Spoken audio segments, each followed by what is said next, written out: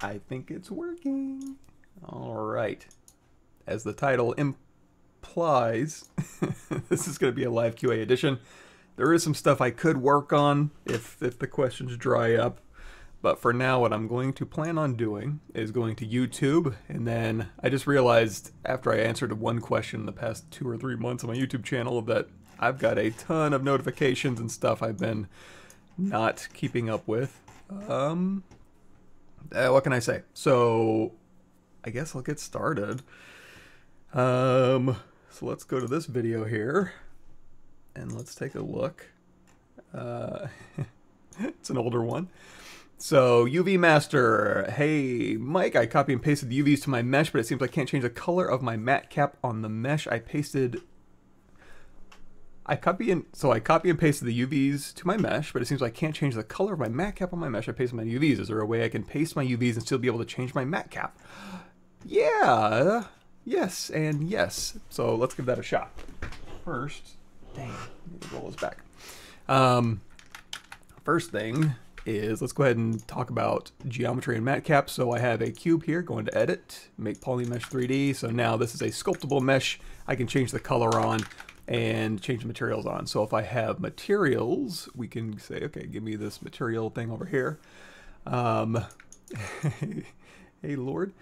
And what we're going to do is, let's go ahead and hide this, sorry. Okay, sorry, I got to wake up too. So what we're doing is we're going into UV Master, and we're going to UV some stuff, and we're going to copy the UVs back, and we're going to change our matte cap color. Colors, of course, are going to be over here. We have standard materials and matte cap materials. Standard materials have lighting, or matte cap materials have lighting built in. Standard materials don't. You're going to see some of these matte caps have very strong colors. If we choose one of those and we go into our material modifiers, you're going to see what's driving that color is this image. If you want more information on how to manipulate those matte caps, I took one of ZBrush Guide's Pablo Munoz Gomez PDFs, and we went through in video form, and we did the stylized rendering walkthrough. And this goes way in depth on matte caps, which I don't tend to mess with a ton, but I can show you some basics. So, for example, we have matte caps here. I'm going to say, we'll say matte cap white. That's a good enough one. We have polyframe turned on, so that's why it's colorized. So we have an object here that is a polymesh 3D. Once we make an object that's a polymesh 3D, we can append other objects here, like a sphere. That's fine. And a sphere and a cube. So here's our sphere and cube. Incidentally, while I'm thinking about this, if you go in here, ZBrush 2023, what's new? They just had a new release of ZBrush, ZBrush 2023.2, which is what we're using. So morph brush history, spotlight mid-value, anchor brushes, and snap tools, 2 other subtools. It was just released.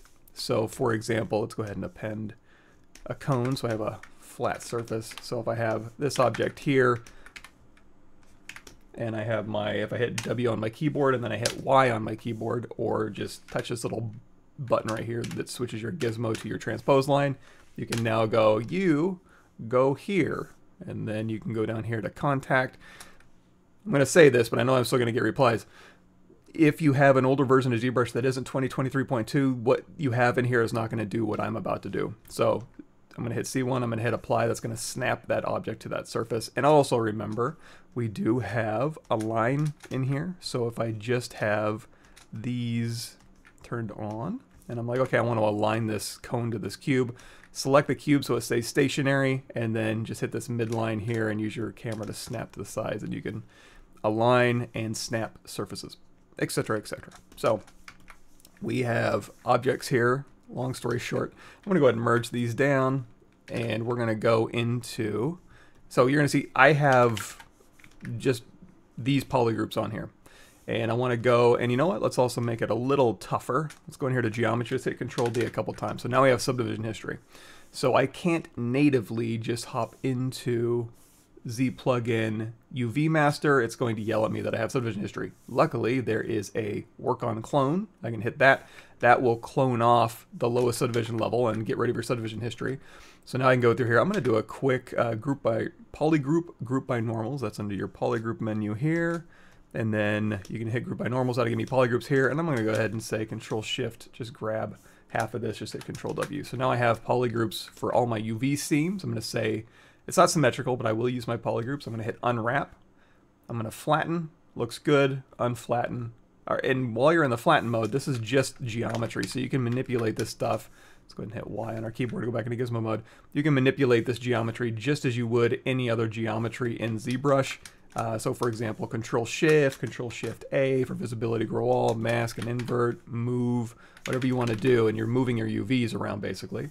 And then you can say unflatten. We're going to copy these UVs. We're going to hop back over to our version that has subdivision history and no polygroups, and we're going to paste UVs. So the original question being, you can paste the UVs to your mesh, but you can't change the color of your matte cap on the mesh you paste your UVs. First, make sure you have polyframe turned off so you can see, you know, colors happening. And then as far as colors go, there's two ways you can color an object. Well, multiple ways you can color an object, but one way is going in here to, you're going to see colorize is turned on. So if you could turn colorize off, it's just going to be vertex color of white, and then you can go through here and change your vertex color, and it's just a preview. If I turn colorize back on, this is the actual color of my verts. This is my poly paint essentially, which is vert color. So if I go through here and say, okay, this Control-Shift, I always like to do, you can do Control-Shift-Tap and tap a poly group, but I always like to play it safe and grab a little piece and then Control-Shift-A. I'm going to switch this to red. I'm going to say color, fill object. We also have, if I Control-Shift-Drag, that'll invert my selection. You can say, color, it is over here, right? Because they're, sorry, my brain just turned off. There is a geometry, or where is it? Come on, Mike, you got this. Ooh, poly paint, fill color. That makes sense. So the reason why there is a color fill object and a geometry or a tool geometry submenu, poly paint submenu, colorize, fill color. So we'll change this to blue here and we'll say fill color. So now this is a vertex color. It hasn't changed the matte cap color. The matte cap color is still just matte cap white. And in fact, if I go and swap this out, it'll, oh, you know what? We don't even have mRGB turned on, but it still filled it. Interesting. So we have blue vertex color essentially. In fact, if you want to like mask half of this and then go in here to light blue, and then I have a hotkey for Control-Alt-F. Oh, I was explaining that. So underneath color, fill object does the same thing as tool geometry, poly paint, fill color. The reason why is if I say fill color over here, I can then go, if I had more subtools, append cylinder.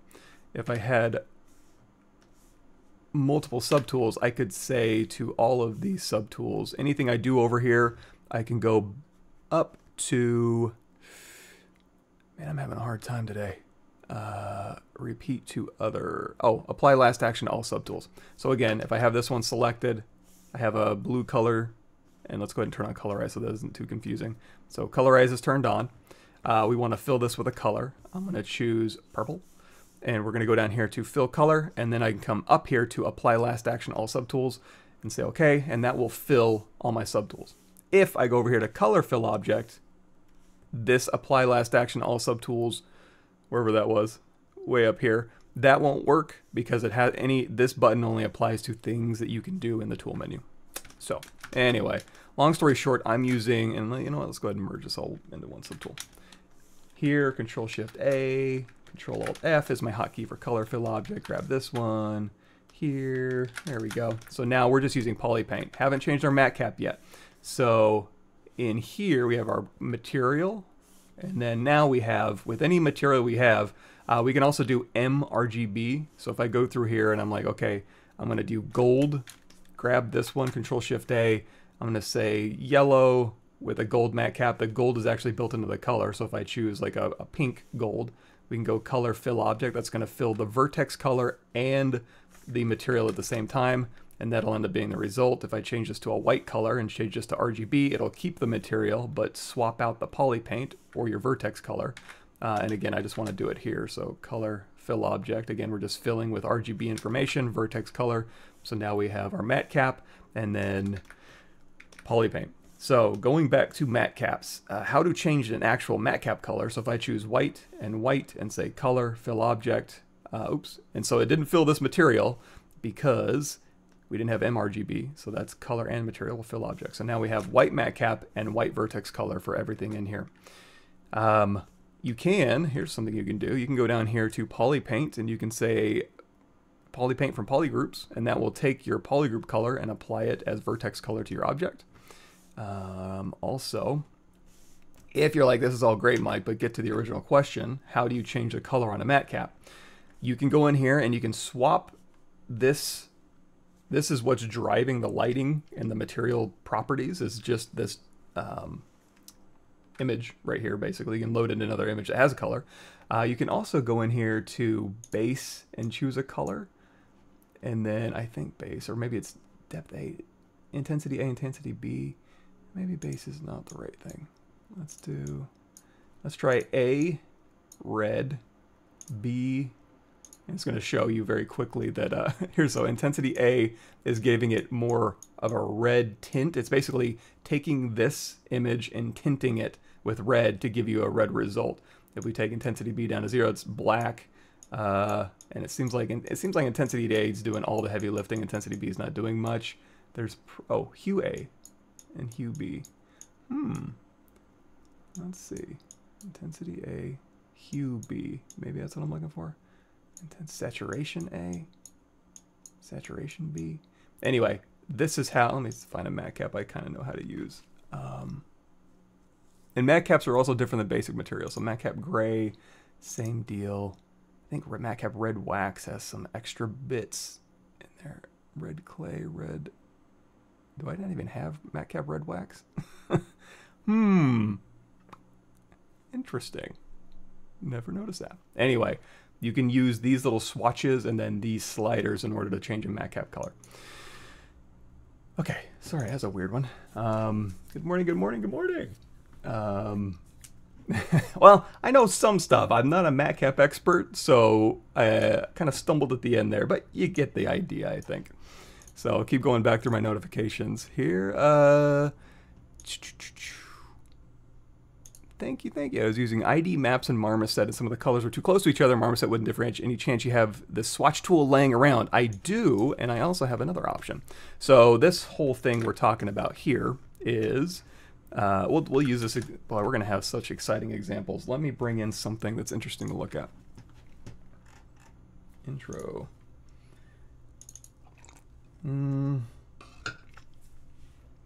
This is something we were playing with. Military heavy. Just a miscellaneous concept sculpt. Okay, that'll work. So Control Shift, I'm going to grab, let's say delete other. All right, so we got a little sci-fi helmet looking thing.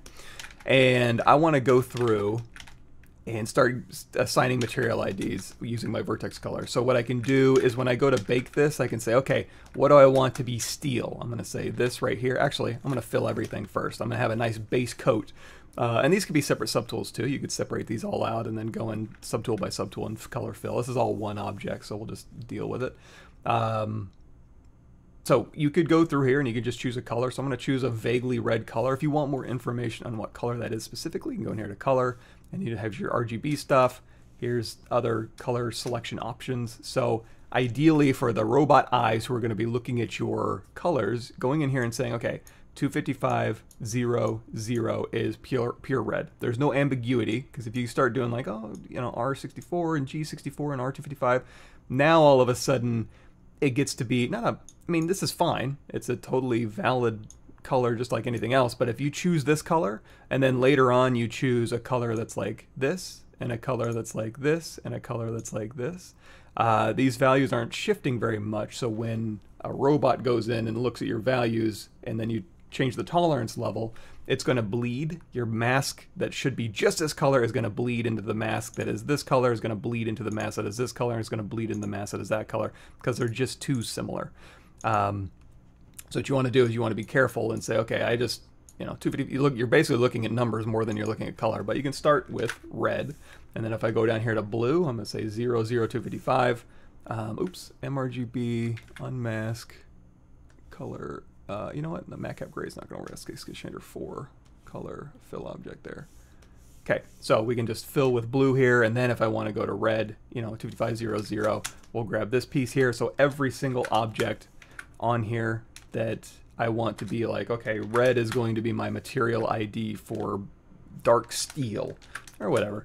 That'll be what that is. And then of course I can switch, just going around the color wheel. So here's red, green's a good one, 255. Yeah, so we'll say all these things need to be a very separate material ID. There's an easier way to do that in ZBrush. You can go in here to Z plugin, and in here underneath the Z color, if you click that, that'll open up a cool little window here, and you can use these as color swatches. So as I go through and select, I can say set color, and all of these are very mathematically separated. So you're going to see the R, G, and B values as I go through here is 2550, 0250, 00255. So these are all, and this, I don't use this very often, but I think you can go in here and change it to be different swatches. Like you can pull in all sorts of cool stuff, different types of colors. Also in here, where is it? Again, I don't go in here very often. There's a way, no, use your brain, Mike. What is it? Oh, here's the other. You can no, see, right click, drag, no, drag off, no. Oh, here we go. Yeah, maybe. Interface. Is it grabbing stuff from my interface or images?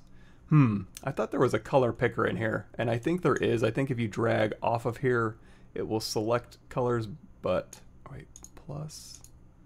Okay, I actually need to go in and read the documentation on this thing, because again, I don't. Oh, there it is. Is it? Oh, that's fill. Anyway, read the documentation on this. I'm sure there's amazing things you can do with it. The one amazing thing I'm going to talk about is the ability to go through here and choose mathematically separated values, hit set color, and then you can just grab this, Control-Shift-A, Control-Alt-F is my hotkey for color fill, and then you can use that. I have a thing I pull in. I hit the comma key, go into my tool menu, and I have a simple color swatches. If you want this in that location, go into Maxon ZBrush 2023, or wherever you have ZBrush installed, C Program Files, ZBrush. Go in here to Z Tools, and this is where your Lightbox stuff is. So all of these are the Z Tools. If you go out of here and you go into Z Alphas or Z Textures or Z Projects, these are what shows up when you hit the comma key on your keyboard to bring up your Lightbox, and then you go through these tabs. There's your brushes, your textures, your alphas. So you can put this tool in here and double click it. It'll load up that tool for you. And then what I do is just a color swatch that I have over here. I'll put it over here in my the little safe action area. And I want to sample from this, so I'm going to hop out of edit mode. And just say always switch. That's going to drop this to the canvas. Then I can hop over here to my tool, drag this out, go into edit mode, hit F to frame. And now I can hit C on my keyboard to sample. You're going to see it's going to change this primary color here to whatever I sample. And you can also sample here. You can just go through and sample from previously filled stuff if you don't want to go over here. So that's another way. So for you to have that, I will give you a link. Let me do a search for swatches. Simple color swatch. Share, copy link. There you go. So you can download that. It's just a poly plane with a texture applied, I think. That would make sense, wouldn't it? Oh, no, maybe not. I guess it's just poly paint. No, I don't have it selected. Select it. Texture map. There it is. Yeah, it's a texture map applied to a poly plane in order to get you that. So anyway, that's another way you can go through and you can fill colors, and then you can get nice separated material IDs. Now, when you go to bake in Substance Painter or Marmoset, make sure your material IDs aren't set to material or something, or any other thing other than vertex color, because your vertex color is your poly paint. So you're going to be transferring your poly paint information to a bake that to a texture map that is your material ID map.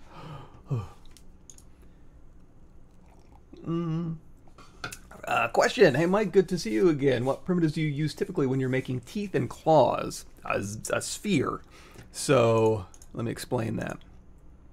If I go into Load Tool, and we go in here to the Reptile Creature. I'm just pulling. I'm just new boot goofing. So we're going to go in here, and we're going to say, okay, we've got a creature with no teeth and no spit. There we go. So just a creature thing. And I want to put teeth on here. So first, I want to use IMM brushes, and these all have subdivision history because I'm working smart and I like having subdivision history. These don't have subdivision history, these are just decimated, but let's say that everything did. What I like to do is at the very top, you're going to see this is named Reptile Creature. That's because when I save a Z tool, Tool Save As, it's going to rename this. If you go up here to File Save As, that's going to save a Z project, and it won't do this, but if you do a Tool Save As, it will. If you want to avoid that, for two reasons, you can go in here to Insert, just grab any shape, and now we have a star in here. I'm going to use the bent up arrow to put it at the top. I'm going to go into transparency mode. I'm going to scale this down, and we're just going to kind of hide this in our scene somewhere. So, cool thing about this is when I go to save this as, I'm just going to save this on my desktop as whatever.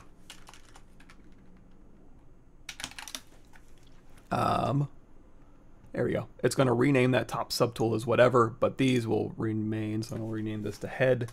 And this is important too. If you're going to be saving files, and then use like head_high so that you can send out a high res that will have the same name as your low res so that you can use namespaces to bake high to low. You don't want to have your subtools renamed. The other cool thing about this name catcher essentially is it's just a null object sitting in space that you can turn on X symmetry for, and it doesn't have subdivision history. So if I have other objects showing and I want to drag out an IMM brush onto another surface that has subdivision history, you can use this technique, which is just having something that doesn't have subdivision history in your scene that you can use. So you can go with BI brush insert IMM primitives, and you can go through here. Speaking of favorite primitives, these are not my favorite primitives. These are just happen to ship with ZBrush. Now there's good stuff in there that you can use, but I have a primitive list that I like to use that is like Z spheres of varying big poly counts, cube mid, plane mid, rivet, ring based on the camera, noodle, a bend curve. These are all things I use for I don't really use pill flat anymore, but most of the stuff I use often. So let me go ahead and give you that. That would be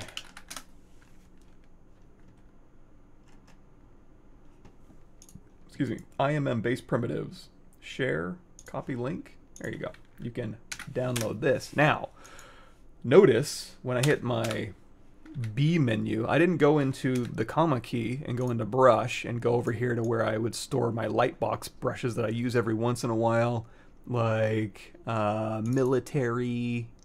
Is there anything cool in here? Not really. Miscellaneous. Okay, look, I now have some miscellaneous screw IMMs in here. I didn't do that for this. All I did was hit B.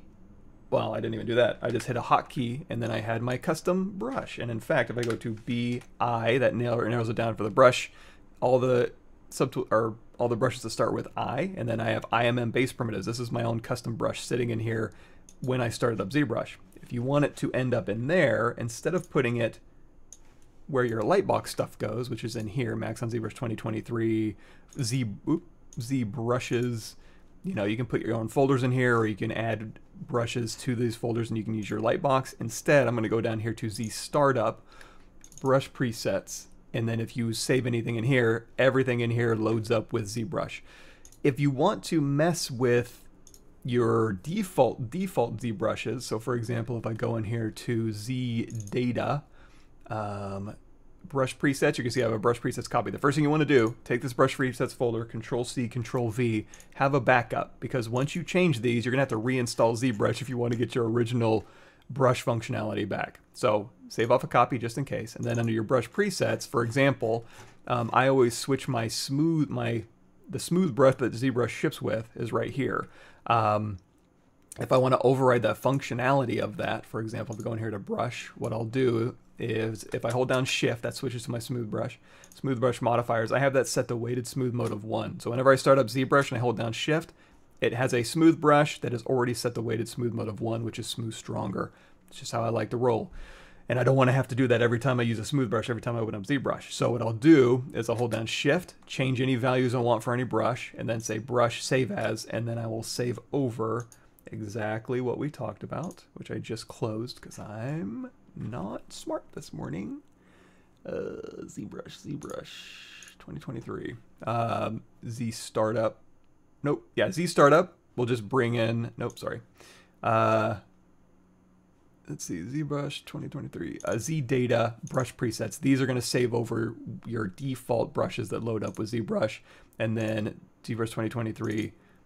Z Startup brush presets is just an extra folder that'll bring in extra brushes. So when you load up ZBrush the next time you copy things in there, you'll see they're down here. So like Move Acu is Move with Acu Curve turned on, Orbs Cracks, Z Modeler Slice, etc. So IMM based primitives, Alt-E-M on my keyboard, and then to answer your question, I go in here to Z-Sphere, maybe 16.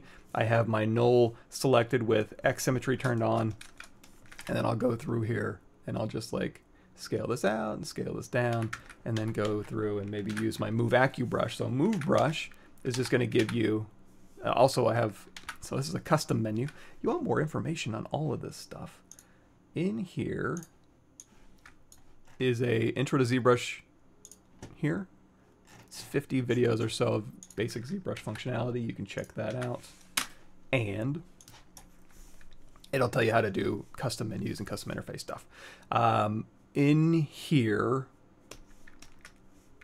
I don't remember what I was talking about, but so, oh yeah, Move Acu. So if I go in here to Move Brush, you're going to see I have Curve, Acu Curve, well, Move Brush I don't have Acu Curve turned on, and it kind of just does a kind of a soft fall off. I go in here and turn Acu Curve on. That allows me to pull to points. It's good for nails and teeth, but also good for like pulling out hard surface boxes and stuff, just making sure you're pulling out corners. So anyways, we pull out here, and then we go through here and we mush in, and this will be, and then smooth, and now we've got fangs. And then if I want to copy these fangs, I can hold down Control and drag out a copy, and then, you know, do whatever I want to kind of maneuver these teeth into place. Obviously, you can make your own teeth IMMs. You also have BC Brush Chisel Creature and Brush Chisel 3D and Brush Chisel Organic. And in here, you have teeth. Now, these are vector displacement alphas, so you have to drag through a mesh in order to drag out teeth. So it's not an IMM brush, but I like teeth that are gonna, I can assign a separate material to, because generally speaking, I'm baking things off and putting them into a engine. I'm not just 3D printing stuff. So this is a little, number one, it's easier to manipulate teeth as a separate object. I can always go down here to, like, again, my Move Brush or my Move Acu brush, and then go in here to auto masking, turn on topological, change my range. You also have, if I hit the B key on my keyboard, M for move brushes, or brushes that start with M, you do have a move topological in here. So BMT will grab that. All it is the move brush with this button turned on and the range dialed in. What this will allow you to do is move these things separately. So I can just start moving one and it'll ignore everything that isn't vert welded to it. You can also use mask by polygroups and change these to like polygroups, auto groups. So that's in your polygroups menu somewhere in here. And then now this is going to be tricky. So if I turn off topological, do mask by polygroups, you're going to see, okay, great, I can move the purple one. But this one isn't moving because it's not purple. Every single one of these got a different polygroup. So what I like to do is geometry, modify topology, mirror and weld across the X, and now I can move by polygroup on both sides symmetrically and still have separate polygroups. Or you can make these all the same polygroup and just use topological. Once you've done that, if you have awesome teeth that you like to use, you can save these as IMM brushes. So we can go in here, or, oh, also something to note, these teeth are still stuck to our original star back here. So if I want to, and while you're doing, I won't talk about that. So we can just grab the teeth out of here, Control Shift, visibility selector, subtool split hidden. So subtool split hidden, or whatever, split unhidden. I'm going to move this down. We'll rename it because we're good people. Teeth. And then now we have our star null node. Like I was saying before, if you really love these teeth, one thing I might do is just say like ZRemesh half, tap size down to 0, and just knock these back a bit, simplify the geometry if you want. And that, of course, is underneath your geometry ZBrushLIVE here. So half. Depth slides down to 0 just gives you nice even quads, which in the case of teeth, I don't know if you'd want that, but you can play around with those settings. That'll give you new geometry. If you're in love with this whole set of teeth, you can first do a quick save. Go to, I don't know if you can see this on your screen, but go up here, hit the 9 key on your keyboard, or just hit the quick save button in the upper right. Because what can sometimes happen with IMM brushes, it'll be a little bit crashy sometimes. So I want to save this set of teeth so I can do the bottom set. Well, you don't even have to do an IMM brush. You can just say duplicate and then go down here to geometry. Deformation, mirror in the Y direction, because if I turn on my floor, you're going to see green, Y is up, X is left to right, Z is forward to back. So we're oriented in space. So I can go in here to mirror in the Y direction. That will mirror those teeth in the Y direction. Then I can just go zoop and scooch it down here. You're going to see I went to Unmask Mesh Center, which, that was quick, which, you know, does the local, I don't want to get into this, but it goes into the local symmetry of both sides because I have X symmetry turned on. If I tap X on my keyboard, underneath transform, we're toggling X symmetry on. So what I'm going to do is I'm going to tap X to turn that off temporarily. I'm going to hold down Alt, and I'm going to say go to Unmask Mesh Center, and then I'm going to say reset, so that, and I'm holding down Alt to unlock my gizmo settings, so I can go through here and just basically reset this to the middle of the object, and then orient it to world space. Tap X to turn X symmetry back on, and now I'm back where I started.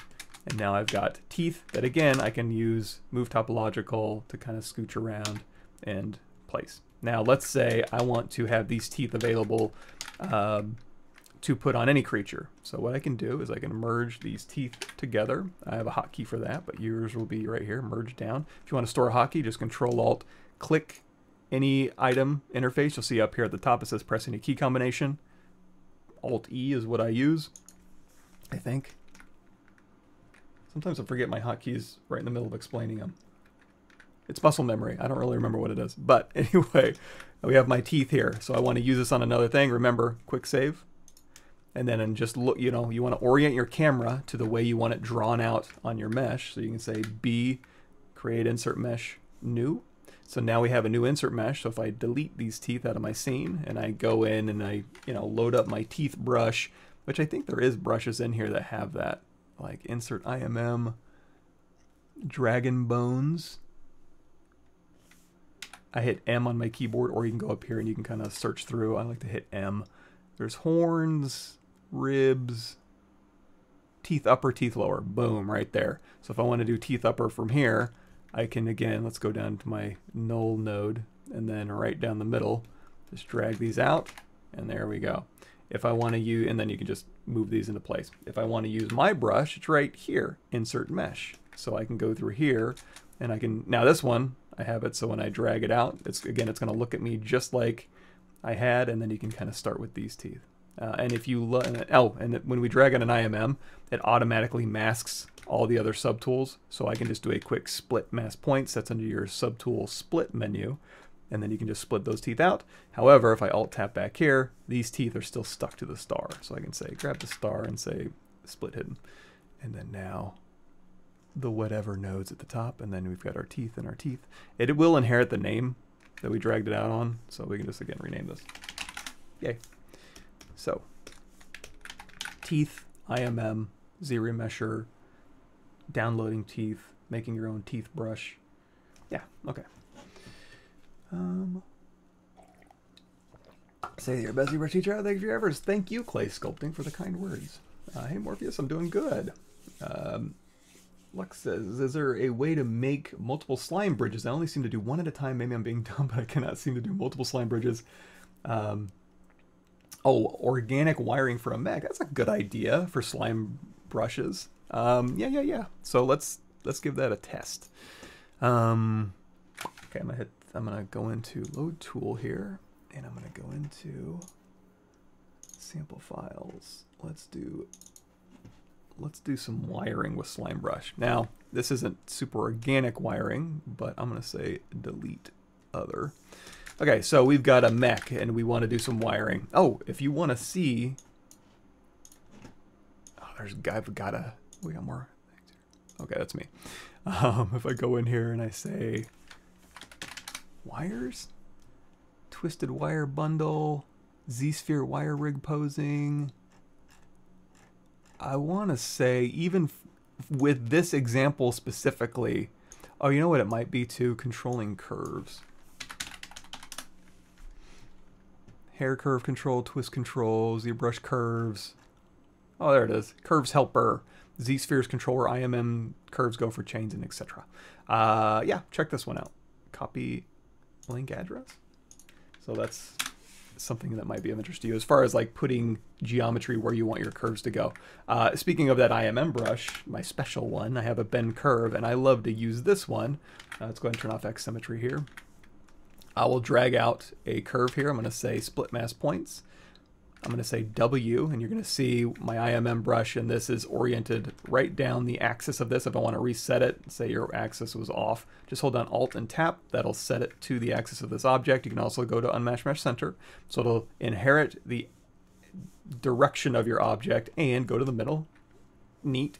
You can also hold down Alt, and you can thin out your wire here if you want. And then I like to go into this little gear icon and say bend curve, and then here you have a little curve at the beginning, at the end, and then you have a resolution slider you can dial up. So now you have a bunch of little things you can go through and bend, twist, whatever. So you can go through here and you can use scale if you want to kind of fatten it up along, or you can twist along the, all sorts of cool stuff you can do with this one. Now there is also in 2023.2, so again, if you're not on the very latest version of ZBrush, you won't have this, but there is a BA brush anchor brush. So you can go through here, and as I'm using this brush, it's basically just tapping and creating 2 points, and between these 2 points, you can do all sorts of stuff. I think rotate is selected by default, so when I have 2 points in here, I can just rotate between these 2 points. So I can just kind of walk down this object and use my anchor brush to go through and kind of rotate stuff around. So, oh, and it's not just rotate. You can go in here to scale. So if I want to scale between the beginning and the end of here, I can use that as my anchor, or I can use this one as my anchor, and you can kind of scale. Or inflate is another cool one. I want to inflate, thin it out, fatten it up, as opposed to going in here with like your inflate brush or your smooth brush. You can smooth as you go and then inflate as you go. Also BS spiral's a fun one. You can go in here and you can twist geometry. You can hold down Alt and twist in a direction, or let go of Alt, twist in another direction. Get some very Tim Burton stuff going. What was I talking about? Slime Bridge. Okay, so we'll delete this off. Go to solo mode. Okay, so Slime Bridge. Slime Bridge for organic wiring. This one is too heavy. I am going to be a complainer. Sorry. I'm going to bring in a little bit of a lighter version of that.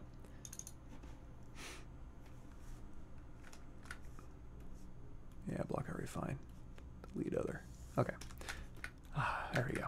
So, you know, I want to do Slime Bridge, so I'm going to go through here. Again, we've talked about this. I'm going to go into my custom menu, grab a sphere, and we're going to put a little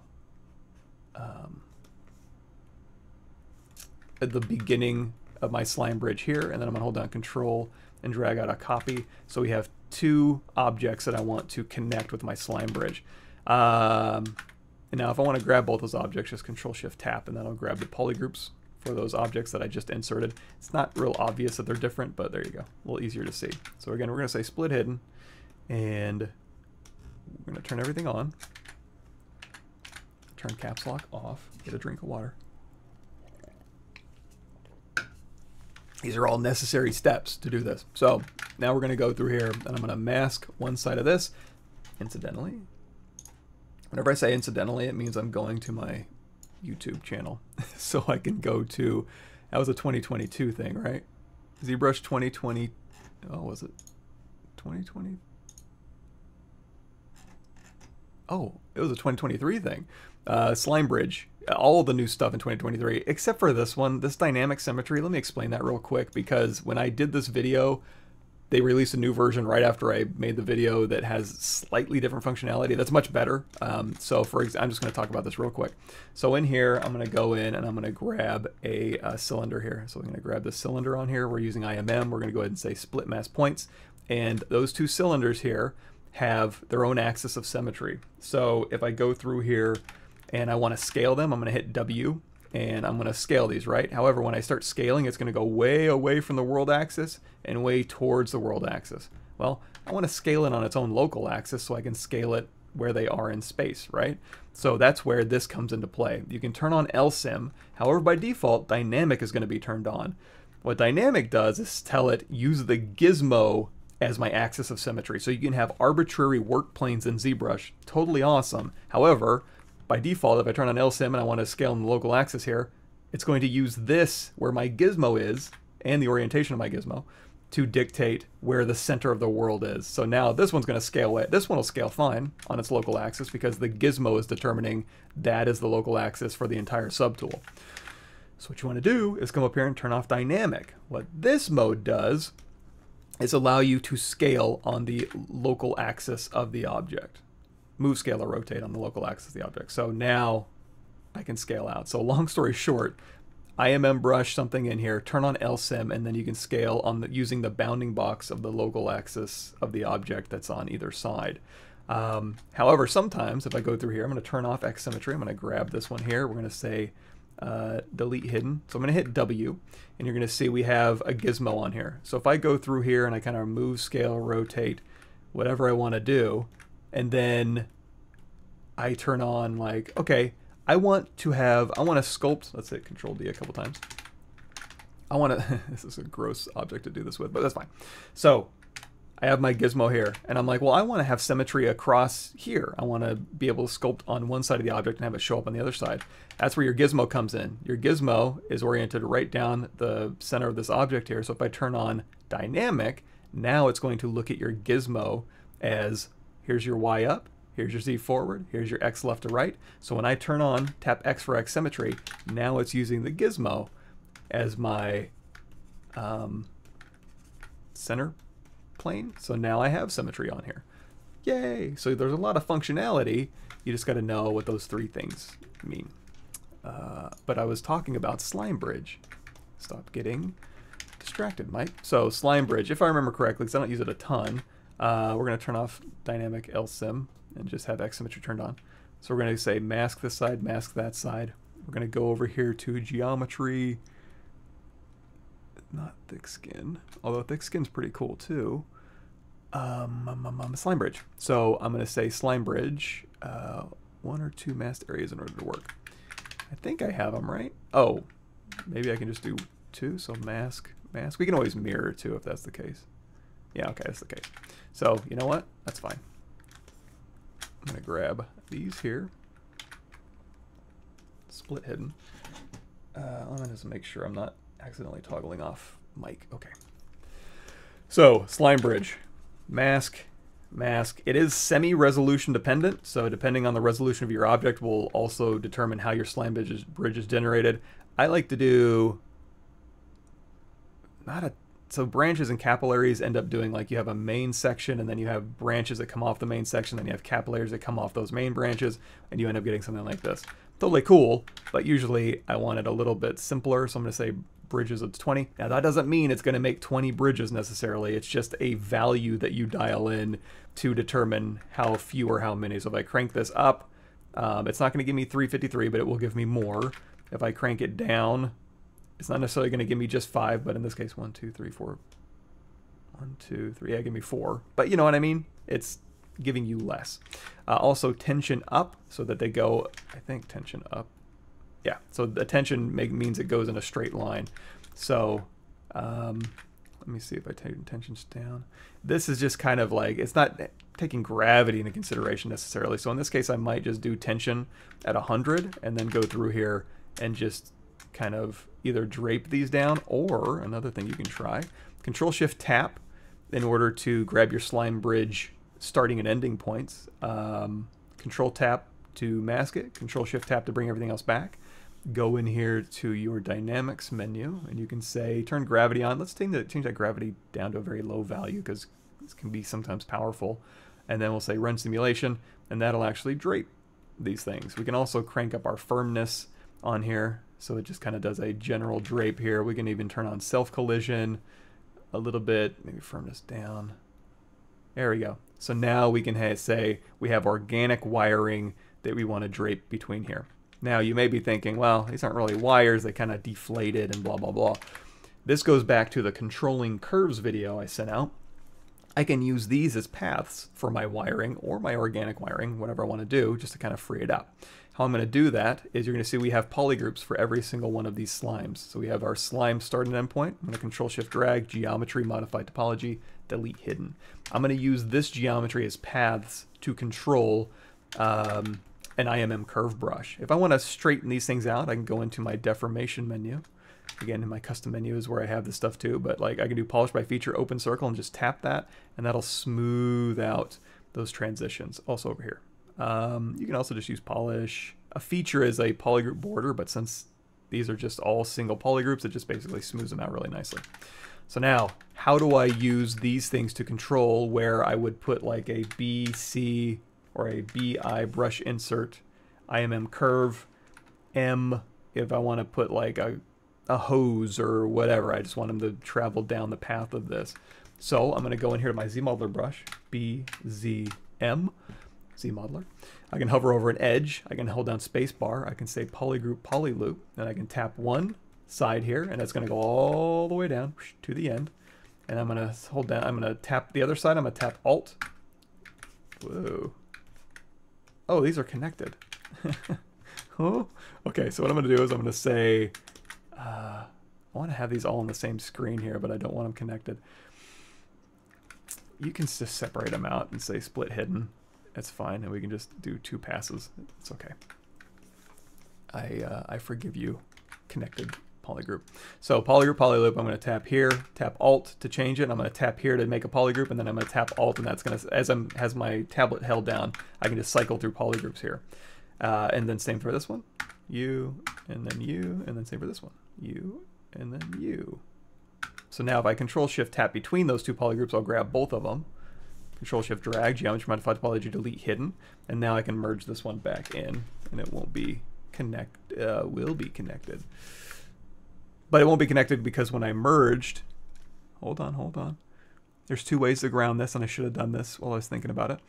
So when I merge, you're going to see UV is turned on, so it'll maintain your UVs, but weld is turned off, so these things shouldn't be welded. However, when I go to here to smooth, you're like, well, why isn't it smoothing apart? If you go into brush, smooth brush modifiers, you're going to see min connected is set to 3. Change that to 1, and now you can smooth border edges. So now you can see those are not welded. Alternatively, what I could have done way back before we got to this point, when we saw the tubes and these were connected, you can always go into geometry, modify topology, and you can unweld groups border, and that would have unwelded that as well. Oops. But anyway, so ZModeler brush, polygroup, polyloop, U, and U, control shift tap, and we'll just grab a little piece of all these. Give me this. You know what? We're going to get rid of this one. That's easier. Delete hidden. So now, why are you doing this, Mike? I now have a path that I can frame. So if I go in here to my stroke menu, we have curve things, functions in here. So one of these is frame mesh. I want to frame, turn these other options off, my polygroup's border. So I can hit frame mesh. Now it's going to drop a curve right down the middle of here. So if I want to go through here and say BC brush curve tube, I can swap these out with tubes. Or I can say BI brush insert IMM curve, hit M on my keyboard. Hose, you can swap these out with hoses. And so now we have, and then if you want to get rid of these, you should be able to like tap away, but since these are such small objects that might be difficult, just go in here to curve functions, delete. That'll get rid of the curves. You're also going to notice, number one, they're sitting right on top. So if you wanted those to be embedded in the middle, I'll show you how to do that. But also, if you want to separate these out, the original curve geometry is masked when we did our IMM curve. So all you got to do is go down here to split, mask points, run mask points, doesn't matter. And now your hoses are on their own subtool. and then your path is on the other. So we'll go ahead and delete this. And then let's talk about, what was I going to talk about? Framing. Shoot. My brain was working and then it wasn't. I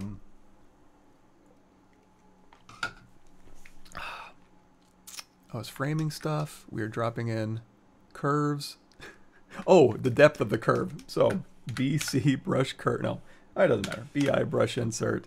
Again, you can swap. You can swap out anything. So we can go in here and say, I want a bike chain. Now we don't have the curves in there anymore, so we got to frame our mesh again. Now we can drop a bike chain down all these, and then I can say, oh wait, I want the bike chain to be in the middle of my path. So we can go down here to brush depth, and this is where we can change our depth value. So we can change that and then tap to update, and then you can kind of finagle this so that looks like a value of 0. That makes sense. Would probably put it right down the middle of our little path here, and then again you can go back in here and say delete, and then split mass points, and then now you have whatever you want for that. Did that answer the question? Okay, multiple slime bridges only, so you do one at a time. Okay, so that was multiple branches from a slime bridge, but to answer your question from way back, I don't think I can. I don't think I can say like we did originally. If I control drag out copies of these, I'm like, okay, I want to slime you to you, you to you, you to you, and then I try to use slime bridge. I mean, the very first thing it did was yell at me. So I guess the answer is no, but hopefully the other stuff was interesting too. Slime bridge.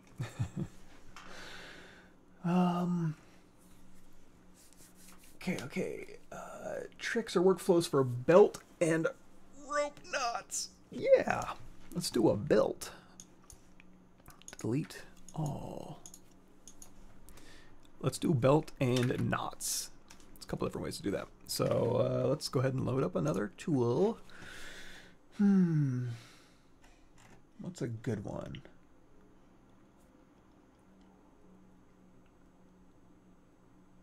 I made a bunch of stuff recently, it seems, but I'm in an old folder now, and I'm just unenthusiastic about these objects. Now, who cares? Okay, so we got a base mail, and on this base mail, I have a base mail with subdivision history. If I'm going to be adding stuff to it, I might just duplicate them off.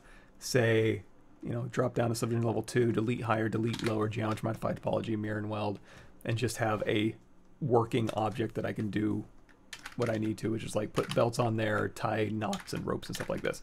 So if I want to put a belt on him, one way I might go about that is hit Control W on my keyboard. So I'm in polyframe mode, and I might just go through here and say Control Shift Slice, and then hold down Control Shift, then hold down Spacebar, turn on brush radius, and then I might just slice where I want this belt geometry to go. If it's too big, make it smaller, and now I've got a belt across here. If I hold down Control Shift, I can grab the purple and then say Geometry, Modify Topology, Delete Hidden, Auto Groups, Polygroups, Auto Groups, Control Shift Tap, again Delete Hidden. So now I have an object here. So we've already talked about deformation, polish by feature, open circle. That'll really smooth that geometry out. And we've already talked about ZRemesher half, depth size down to 0, nice even quads. So between those two things, I can very quickly get a belt type geometry, and then I can go through here and say ZModelerBrush BZM. You can do mirror and weld too across the x-axis, turn on X symmetry. When you ZRemesh and have X symmetry turned on, it'll make it automatically symmetrical, which is nice. QMesh, polygroup all, and now I have a belt. And the other cool thing about the polish by features function is we now have a polygroup border, so it will keep those nice and crispy as we polish this down. This geometry in the middle, I can always go through here and say insert single edge loop. I can hold down Alt and get rid of those. And in fact, if I even wanted to start with the purple, just Control Shift Tap to isolate the purple here, delete hidden, and then you just pull this back out and just get the same geometry on both sides. Now when you're doing that, be careful, because I do want to go through here, down here to display properties. You see I have double turned on. If I turn that off, you're going to see, oh, my normals are flipped. Just hit flip, and that'll flip them back. And then, of course, polish by feature. So we have a belt. Now this isn't a great belt by any stretch of the imagination, but it's the beginning of one. It's a beginning of a belt. I'm not going to oversell it. So if I want to have, you know, a belt that goes underneath and then this part goes over the top. That's a little bit trickier. One way you can do that is, let's do this. Let's say I'm going to turn off X symmetry because it's not going to be symmetrical anymore. I'm going to say bevel, edge loop complete. I'm just going to pull a bevel through here, and then I'm going to say Q mesh, a single poly. I'm just going to push that back. That'll just make it so now I can overlap these. So I'm going to hold down W and then control drag down to mask as I go. And I'm going to say you go on the inside, and then same thing on this side, you go on the outside. And now I can go through here. I can say Q mesh, a single poly. I can Q mesh this out and just keep tapping to keep Q meshing out. Or if things start getting sticky, switch it from Q mesh to extrude. Same thing as Q mesh, only they don't, Q mesh wants to do a little bit of extra functionality. That's really cool, don't get me wrong, it's awesome. But if you don't want that, then extrude is fine too. And then this one, we'll just say extrude all the way out, and then we can say insert multiple edge loops. We can even say keep polygroup if we want, and then you can just go through here and divide this up. However you want to do it. Now my polygroups are all busted, but polygroup, group by normals, hey, we got everything back. So now we have a belt. BI brush insert IMM clothing, hit M on your keyboard, buckle type. Go ahead and say split mask points. So now we have a belt here. Yoink. So now we have the semblance, we have the beginnings of a belt. Now on this belt itself, if I go through here and I hit D for dynamic, which is going to turn on geometry dynamic subdivision. So if I hit D, it's going to toggle that, yes, toggle that on, and then Shift D will turn it off. This is a smooth subdiv preview. So if I go down here to crease, I can say, hey, you're just kind of melting my object. I want to crease those polygroups I have. So you can go in here to say crease PG, and now those will keep those nice and crispy. But now it's just too sharp. It's too CG. So we can say, okay, crease level of 2, smooth subdiv of 3. What that's going to do, or crease level of 3, smooth subdiv of 4. What that's going to tell ZBrush is, hey, give me a preview of what my geometry would look like if I hit subdivide 3 times, hit uncrease all, and then subdivided 1 more time. That's what these two numbers are telling it. Crease level is 3, and then after 3 subdivides, it'll turn off. Smooth subdiv of 4, it will give you a preview of what your object would look like, smooth subdivide 4 times, but uncreased at the third time. Now you're going to see we have a very sharp fall off here. That's because we have a polygroup border there, and it went ahead and creased it for me because I said crease PG. It just did what I asked it to. You can go in here to your ZModeler brush and say crease edge, hold down Alt, and then we can just uncrease those edges. Or, because I like to always go in here and I just like to hit crease PG, I'm going to go through here. I'm going to hit Shift D to turn off dynamic. Ooh, this isn't going to work great because if I want this, well, it'll work fine. Let's say I want both of these to be rounded edges instead of hard edges, and I want to use crease PG. If I hold down Control Shift, here's a function. I can, well, you already know how to do this. We just did this. Polygroup, polyloop. You can just hold down Alt and tap, and now you can change the entire polyloop for this. You can also go in here to select lasso. Control Shift tap, Control Shift drag. Select lasso. If you select an edge here, it'll actually select the edge ring. If you have select rectangle, it just does polygroup selections. So that's a little function built in to select lasso.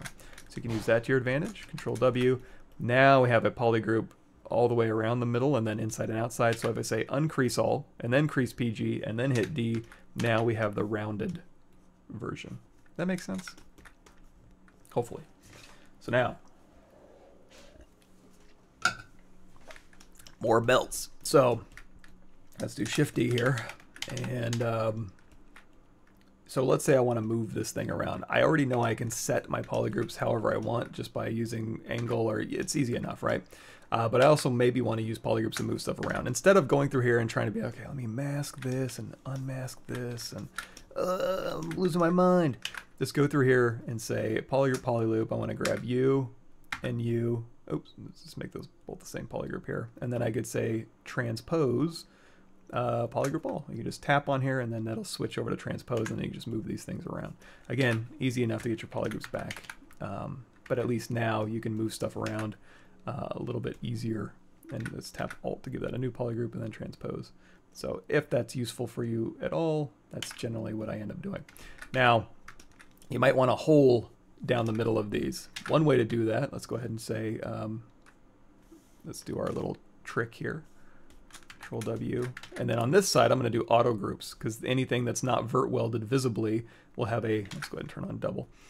we'll have an inside and an outside, and then this is all the middle. So now I can again uncrease all, crease B, G, D for dynamic. So now we've got our belt going. Now I want holes through my belt. I'll be honest, when I'm putting holes into curved surfaces, I usually tend to want to let ZBrush do the heavy lifting. So in lieu of me going through here and saying, okay, insert, multiple edge loops, keep polygroup, I'm going to do an uncrease all, just so it doesn't crease anything. So I can put an edge right down the middle, and then I can go through here and do like a split point here. The caveat being I got to go in here on the backside and do a split point, which is totally fine. You know, I can finagle this. So and I'm also beholden to my geometry. Where my geometry is where I have to split the point. So then I can go through here, and then now this is where we want to do a Q-mesh polygroup all. So when I use Q-mesh, if I just use extrude, it would push the geometry back. Q-mesh will go through and actually bridge the geometry back. I might have to do this one at a time because the geometry is getting weird. So if I Q-mesh this back, yeah, this bent geometry is not doing me any favors, huh? Well, we can just do this. We can isolate. Q-mesh on this flat one will work just fine because it pushes straight. Oops. Let's alt drag over those so we can alt drag. That pulls through just fine. On these bent ones, because it kind of goes at a weird angle as it goes through to the other side, it's not going to be able to pull through very nicely. What you can do, though, is you can... Again, I'm just kind of fumbling my polygroups here. You can go through Control-Shift-Tap, or you can say, hey, delete poly. You can say bridge two holes, U to U, and then get rid of that middle one here. Insert single edge loop. Insert single edge loop, hold down Alt, get rid of it. And then you can put holes through here. I'm going to go ahead and do a quick, again, group by normals. You're going to see the group by normals value. Let's go ahead and go down here to polygroup so you see where it is. Under polygroups here, we have group by normals and max angle of 45. Crank that up a little bit so that it allows you to get some of these more extreme angles in there. And so now I need to, again, go through here. And this one's going to be a little tougher, but all I need to do, it made a polygroup on the end. I can hold down Alt and drag and then tap Shift if I want to inherit that polygroup. On both of these here, we can say Alt and Shift. And then all I need to do is say, okay, grab the light blue, grab the green, hit Control W to make this all in polygroup. And now I can say, yes, and now I can say crease PG, hit D for dynamic, and now I have a belt with holes in it.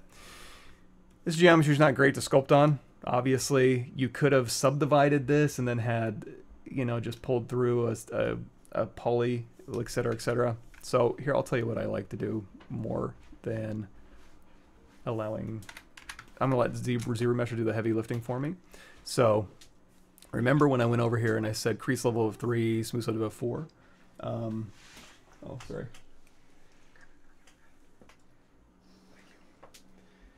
It's got coffee. Okay, so...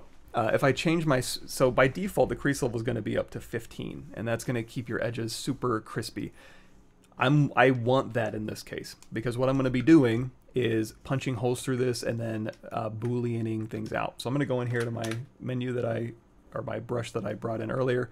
We'll just grab a cylinder here. I'm going to pull out a cylinder, and then before I let go, I'm going to pull back in to kind of thin it out and make it longer.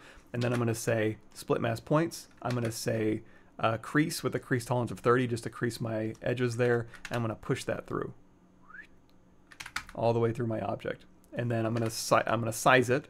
If you want to size just down one axis, you can, or two axes, you can hold down Alt and just scale along that axis there, so it'll keep, you know, if you, this is a uniform scale, this is a scale along two axes there.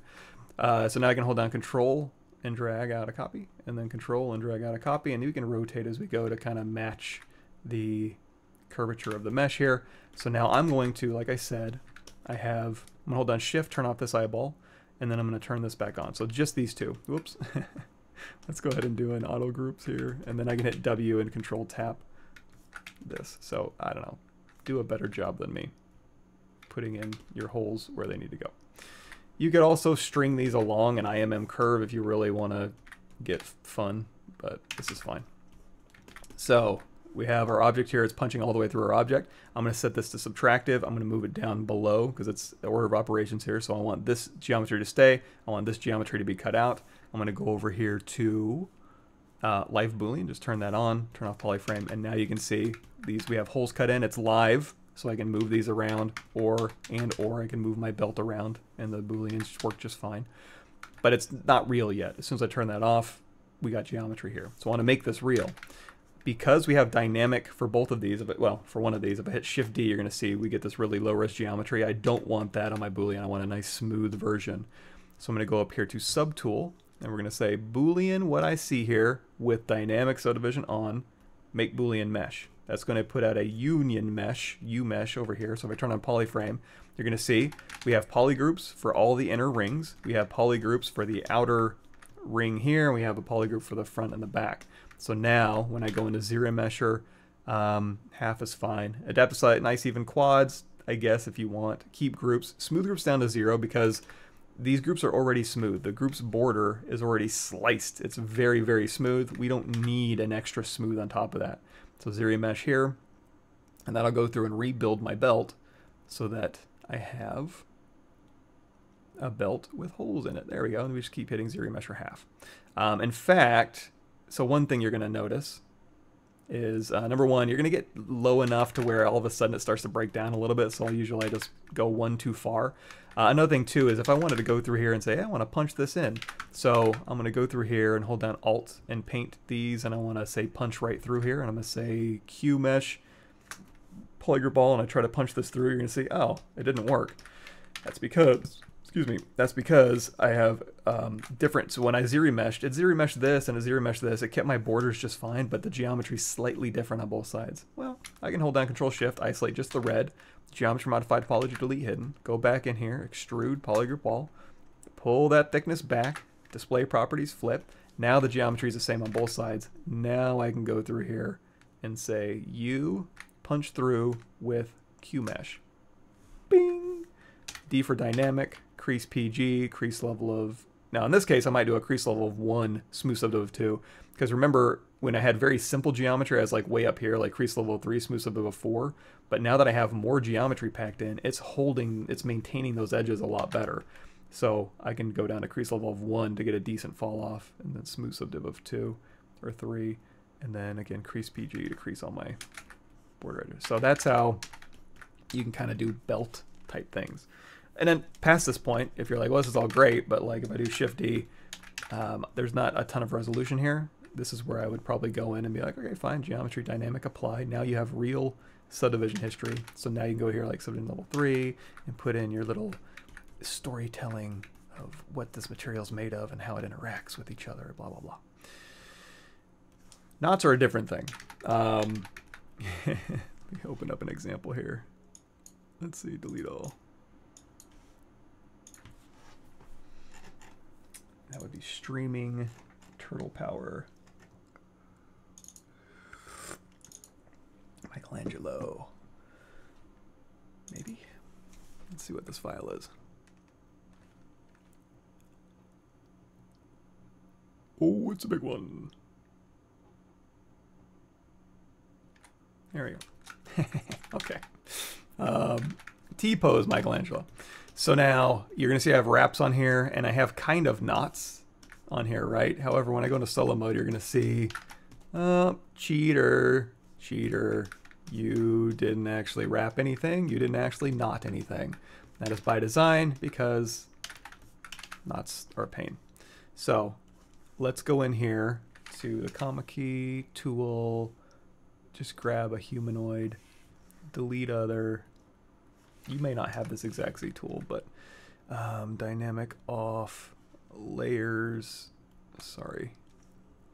Got a bunch of stuff open now. This is why I have my custom menu. I just have everything I need right in here, generally speaking.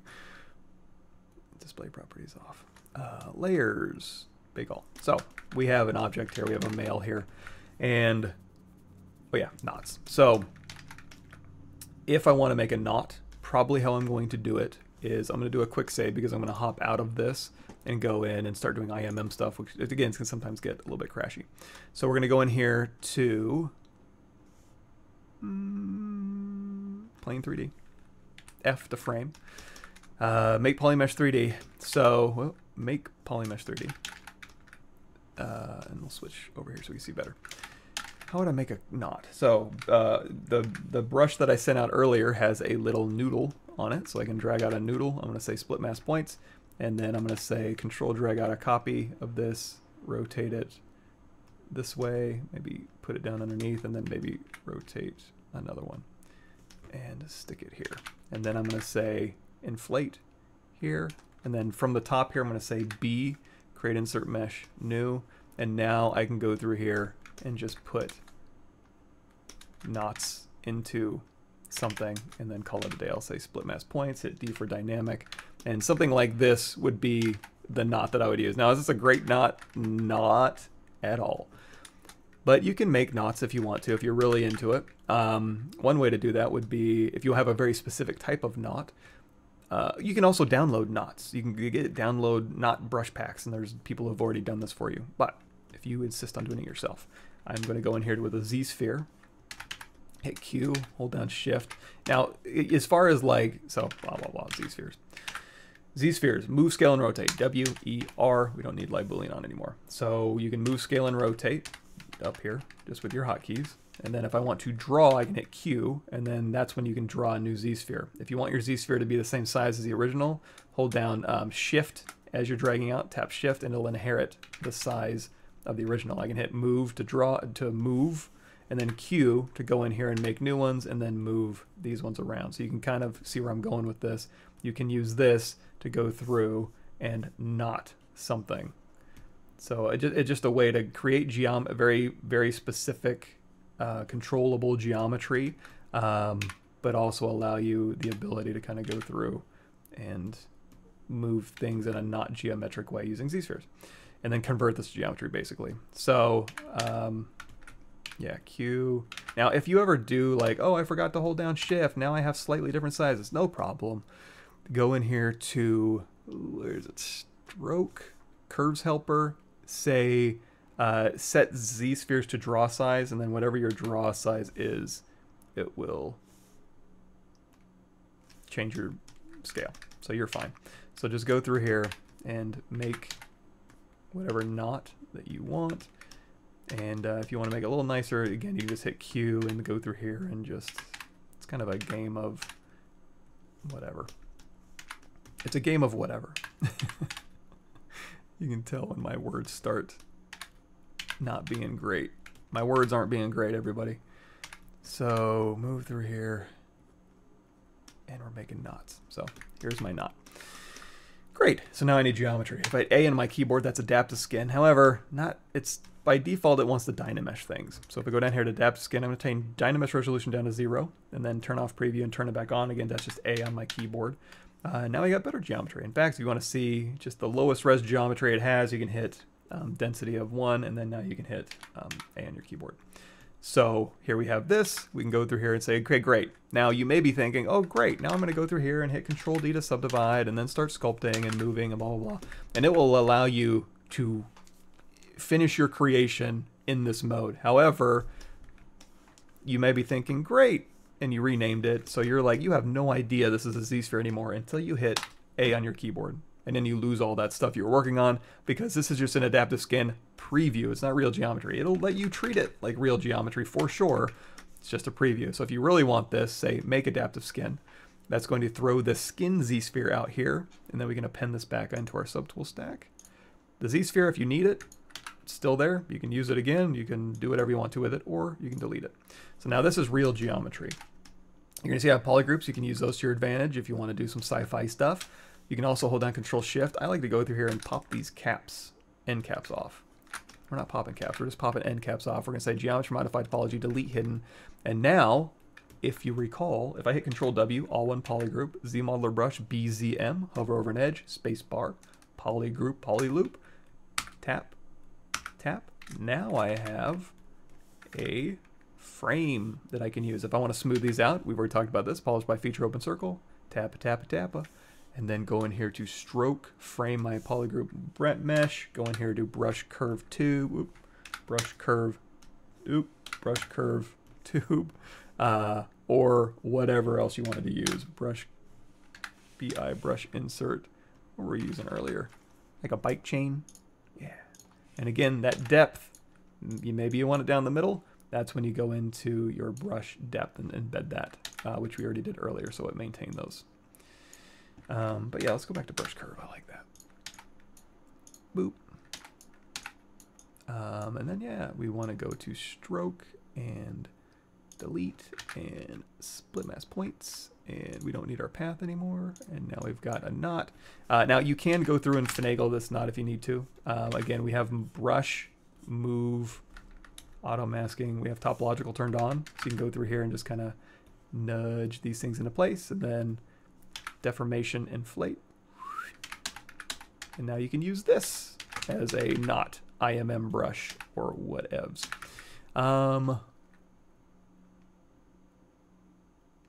Seems like there was other ways to make knots, but I think that's good enough.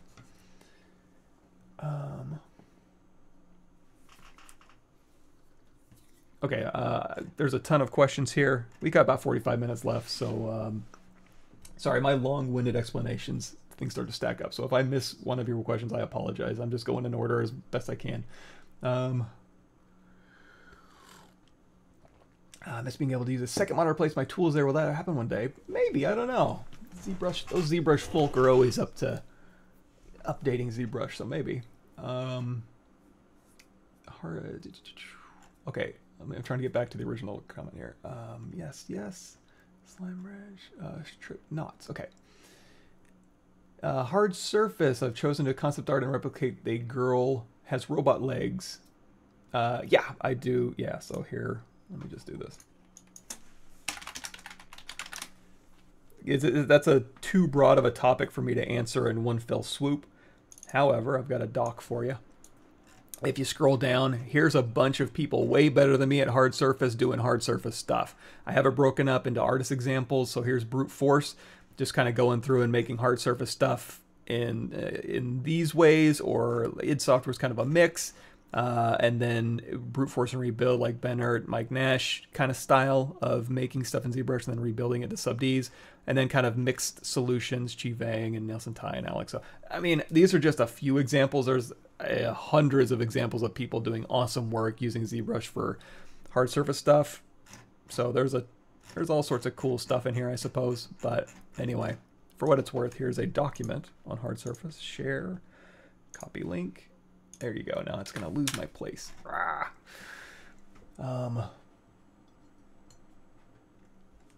Let's see. Yeah, we've been working with the Redshift materials yet. Not that much, but if you want to, let's talk about that. Let's say append. You know what? We don't even need to append. We'll say W, control drag out a copy of this. We can say split mask points. I'm going to rotate this around. So if you want to render in Redshift in ZBrush natively, go in here to, you see, we talked about earlier matte caps and standard. Now we have Redshift Polypaint and Redshift color materials. So if I want this one to be aluminum, yes, I'm going to say this one's selected. Control, let's say D for dynamic, and then underneath geometry dynamic, so we still do F3. Really? Oh, there we go. Okay, so this one back here is selected. I'm going to say mRGB color fill object. So we have the vertex color and material, and then I'm going to go in here to say glass, Redshift glass, and we're going to select this other one. We'll say color fill object, and on this one too, we'll go down here to dynamic. And again, I don't do a ton of Redshift rendering in ZBrush natively, but you can use Redshift materials, and then all you got to do is go in here to render here and render. Redshift render. Turn on Redshift. There we go. Hit BPR for best preview render. The first time you do a Redshift render, it's going to take a while to set up and then send your stuff over and then do. It's basically a bunch of setup, and then after it does its initial setup, then it'll render faster. There we go. So now we've got our glass material here and our aluminum material behind. Ta-da! And now we're rendering in Redshift. There we go. Cool, cool.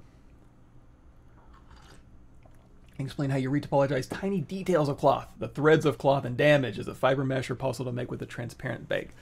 This is a little more production-y. Generally speaking, it kind of depends on what your final result is. If your final result is for a 3D print, that has to be physical geometry. So in your case, you may... I wouldn't necessarily say I'd have to, like, for threads and cloth damage, I wouldn't go in and do, like, hey, I have pants, and then I'm going to go through and retopologize my jeans into the interior thread makeup of my jeans, and then and continue that topology down to a single thread that goes across. What I'd probably do is say, hey, here's my jeans, here's my hole in my jeans, that's it. Next subtool, thread. I guess we can... Why am I gesturing at the camera when I can just do it? Let's see. Let's turn off Redshift just in case I accidentally hit BPR. We'll say delete all, and we'll go back to startup material. All right. So I was doing something called pant damage. Sorry, my brain is like, wah. Okay, Control D. Control tap here. Mask lasso, we're going to give this guy a little pair of pants here.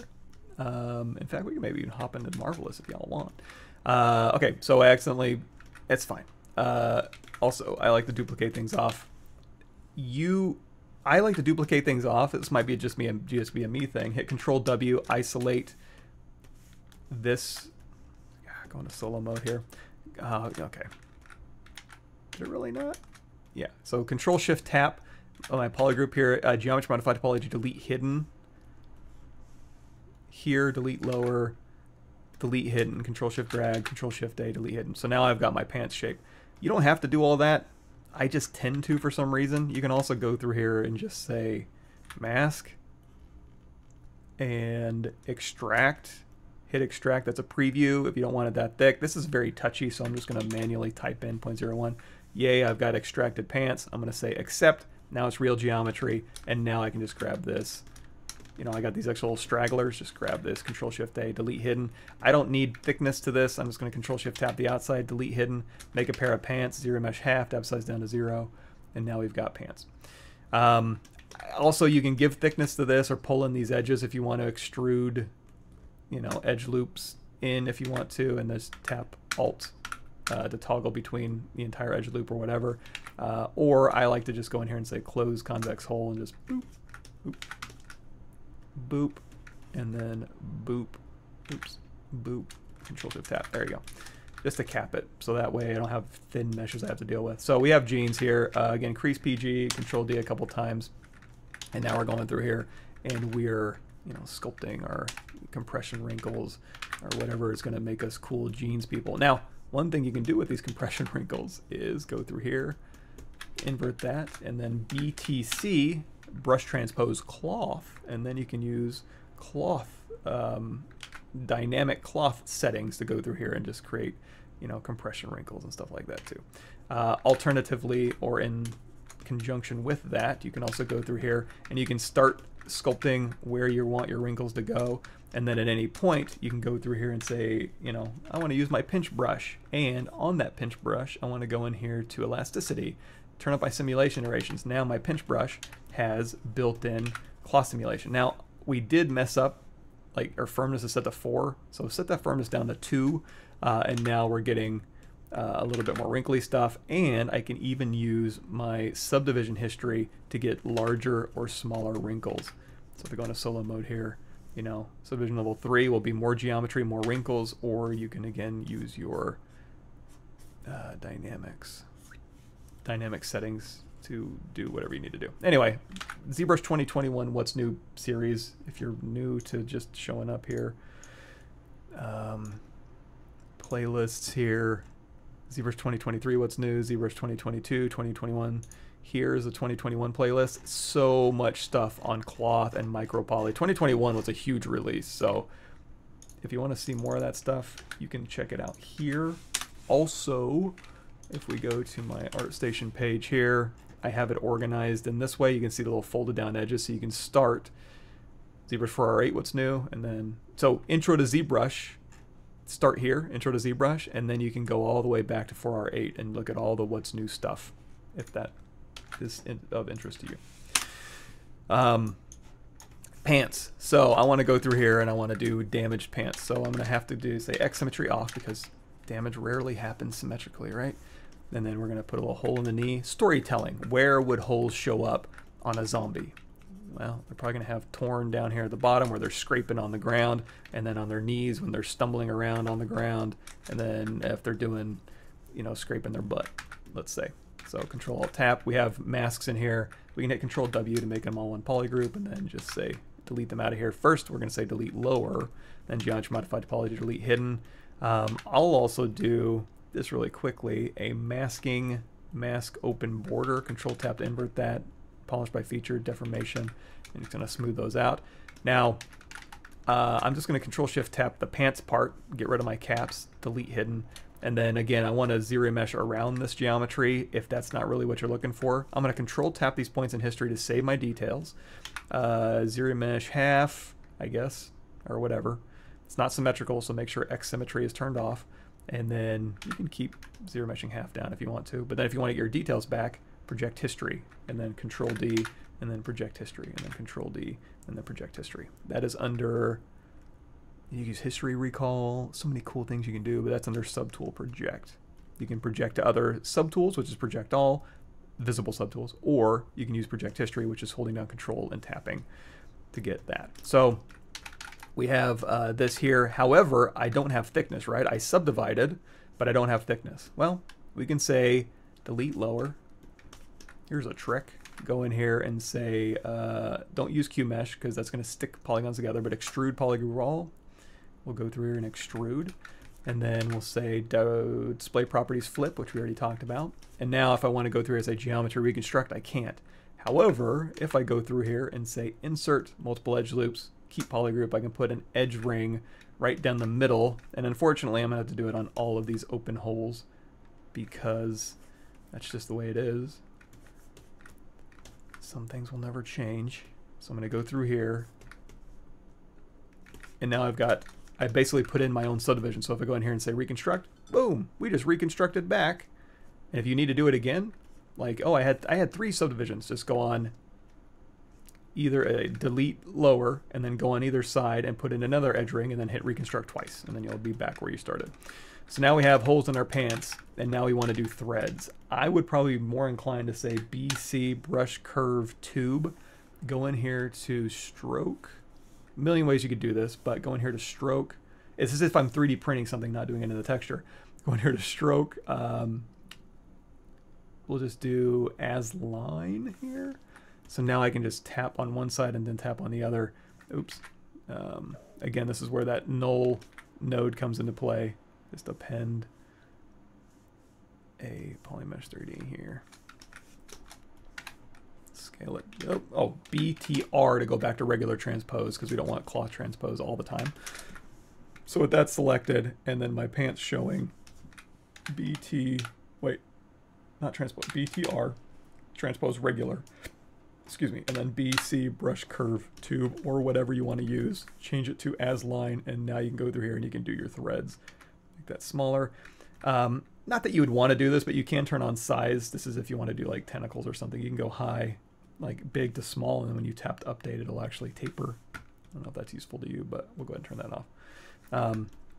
So threads. So if you want, this goes back to the organic goop that we were doing earlier.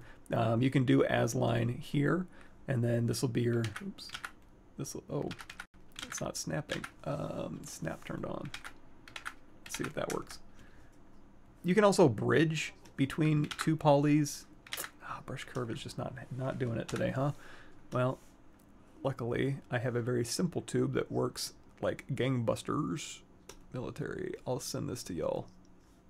Simple tube. As line.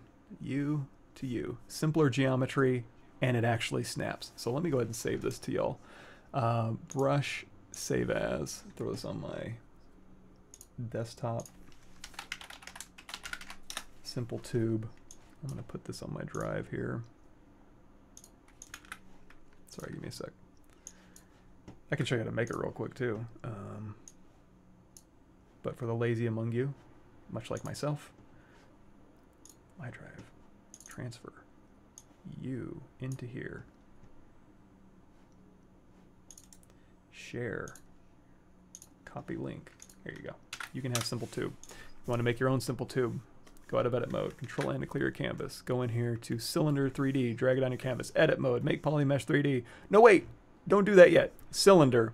Don't make polymesh 3D because I want to go through here and determine the number of spans I want. Now, I will say, having said that, to go down to here to initialize, I say H divides of like 8, and then V divides of like, say, 4, and then say make polymesh 3D. I can go through here and say, okay, insert multiple edge loops here. So now I have a top polygroup and a bottom polygroup.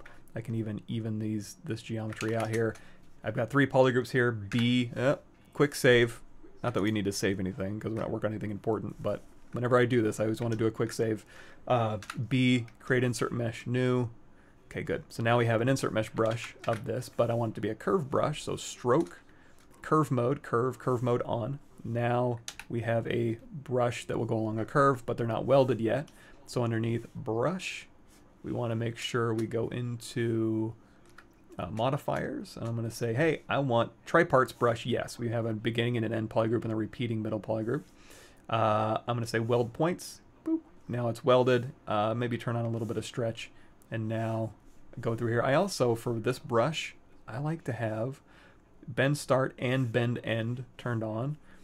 If you're going to use it for tentacles, like I said, you could turn size on, go thick to thin if you wanted to, and now you've got a tentacle brush. But you see tentacles, if you did this to an octopus, you'd probably kill it. So you want to go through here and say, would that be under brush? Yes, it would be. Brush.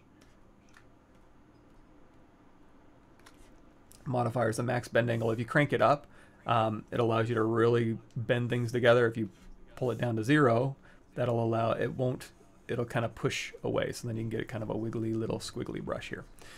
If you love this functionality, you can save this brush, save as. You can even select icon. It'll select whatever's on your document here. And then save it. Go way back to the beginning of this video, and you can see where to save your brushes.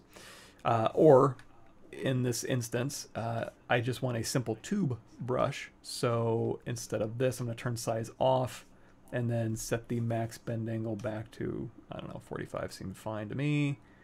There we go. Okay, so now we just have a simple tube brush that behaves a little better. Now, having said that, there is some cool stuff you can do with the brush, curve tube. So if I drag this, we still have as line turned on. Stroke, curve mode, as line off, snap, then start. So here's our curve tube brush. You can change your Z intensity and that'll thin it out. You can go into brush, if I remember correctly, brush modifiers. Modifier set to 20. If I set this down to like 6, you're going to see, oh, oops, and Z intensity up to 100. You can see it'll change on the fly how many spans, how many edges make up the profile of this curve. Also, speaking of profiles, BE, extrude profile. Instead of having just a tube, you can go through here and choose any geometry and tap to update. And this one does have, we just talked about it, does have size turned on. If you don't want size turned on, now you've got, you can just swap out these different profiles, or you can use alphas. I prefer brush the extrude profile because I can really dictate what the geometry is going to be. But if you're not into that, you can do, I forget what it's even called. It's not extrude profile. It is called something. How does this thing work?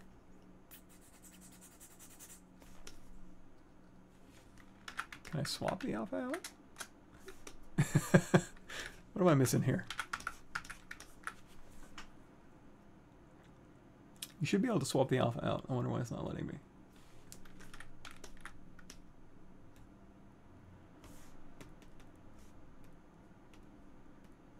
Huh. I don't know. Anyway, what was the question? Tubes. Let me go back.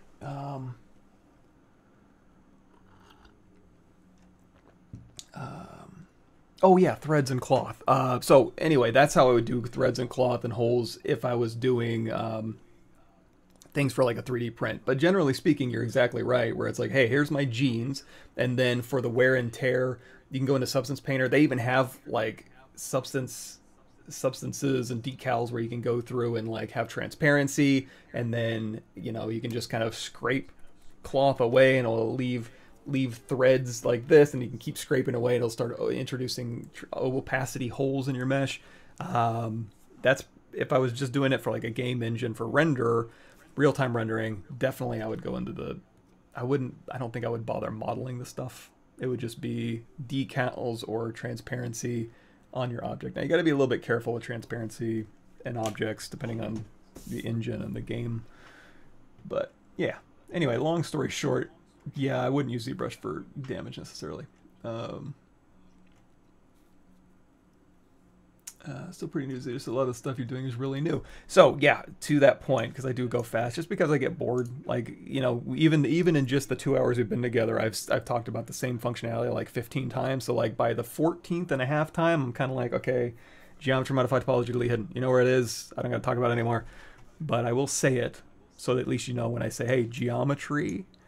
So that would be under your geometry submenu, modify topology, delete hidden. Or I can go in here. Now, to everybody else who's just joining us, if we go in here to playlists, definitely check out Intro to ZBrush New and Updated. That's basic ZBrush functionality. And then all in here is like what's new stuff. Same thing on my ArtStation. Intro to ZBrush, and then all the what's new. Or you can go to my YouTube channel, go in here and search for like, how do I do hair or whatever. And then there'll be stuff on hair in here. You can just kind of peruse. And also, this is a live stream. So underneath my playlist here, look for the big blue genie. And then here's all my previous live streams. So if you want to see more project-oriented stuff like making a Garbage Pail Kids waffle or a Mario or a Ninja Turtle or a shoes, you can go in there and, I don't know, listen to my vocal fry.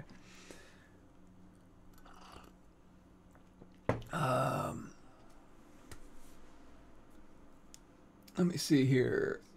Oh yeah, you can also use fire mesh, just like you said. So yeah, you got it. Like, everything you've said is exactly right.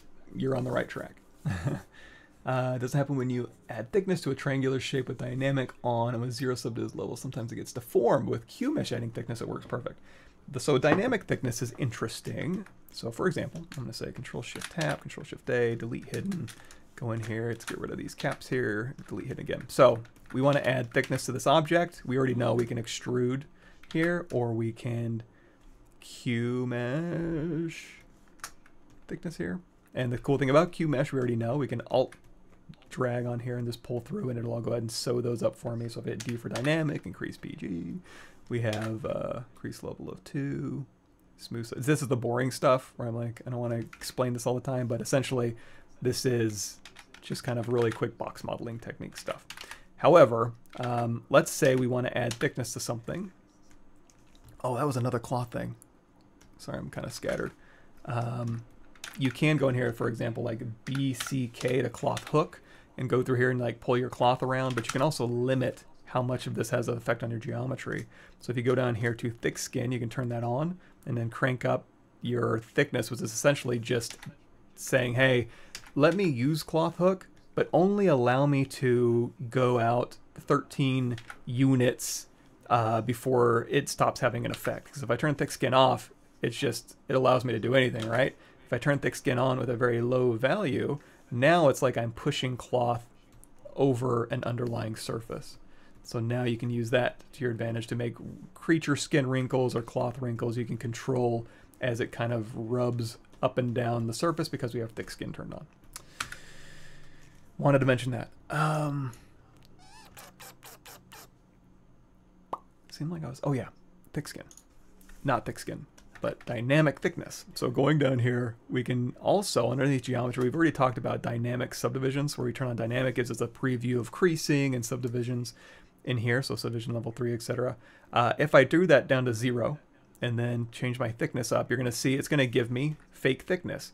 This is actually awesome. If we go back here to our original thing we were playing with, I'm going to go in here and say append a plane, and with this plane we're going to rotate it around, So now we have a plane I want to drape over these objects. We'll go ahead and turn our floor on by default because it's not going to make any sense to anybody, but quickly explaining this, draw with elevation set to 1 will set the floor to be at the lowest point of the lowest subtool in your scene. So when you BPR render, it'll cast a shadow appropriately on your floor plane. It's basically a shadow catcher. If you want to know where that plane is in real world space, change that elevation to 0 and it'll put the floor not snap to the bottom part of your subtool. Anyway, this plane here, we've already talked about this. We can go in here to dynamics and we can say, hey, gravity on a little bit, floor collision on, firmness of 2, run simulation, and that'll go through and ignore everything except for my floor because I say floor collision is turned on.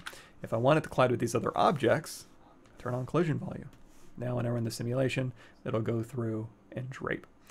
The other thing too that's cool, you can go to BTC, which is your transpose cloth, and now when I move this down, I can use this, my transpose, to dictate gravity basically, and just kind of pull things around or scrunch things in and wrap objects with this. Now, you're going to see it's kind of a low-res result. If I want to preview what it would look like with dynamic on, with a smooth subdiv of 2, I can preview, hey, now it's a little smoother. So that would be what the cloth would look like if I subdivided it twice. Let's also switch this out. Also thickness. You're going to see when I go to the back here, I can turn on display properties, double, and I can see both sides, but I can also dial in. There's 2 really cool things you can do in here. Number 1 is micro poly. So at any point I can go through here and say, I want a chainmail object, and I want to drape that chainmail object onto this object, no problemo. And essentially what I'm doing is, this object right here is an instance. So if I turn dynamic off, you're going to see, oh, it's replacing every single face on here with this object. I can go through here and do a hex plane. You know, I can go through here and do a weave. And some of these have like thickness built in. You know, so this has an inside and an outside. If I do dynamic smooth subdiv of 1, it'll divide the geometry, which means it's going to give, again, every single face in that geometry is going to get swapped out with that. It's not real yet because it's just a preview. Dynamic is just a preview. But again, we can just pull this back up and then just use run simulation, or again use transpose cloth to do your thing. Let's go ahead and flatten that back out. Let's see, dynamic off on, and then ooh, it kept it. That's a bug. Again, smooth subdiv of 1, even higher resolution, and you can crank your gravity up a little bit here. So when it runs the simulation, again, it's going to collide. It's going to give you that look, and it's all fake. If you want it to be real geometry, go in here to dynamic apply.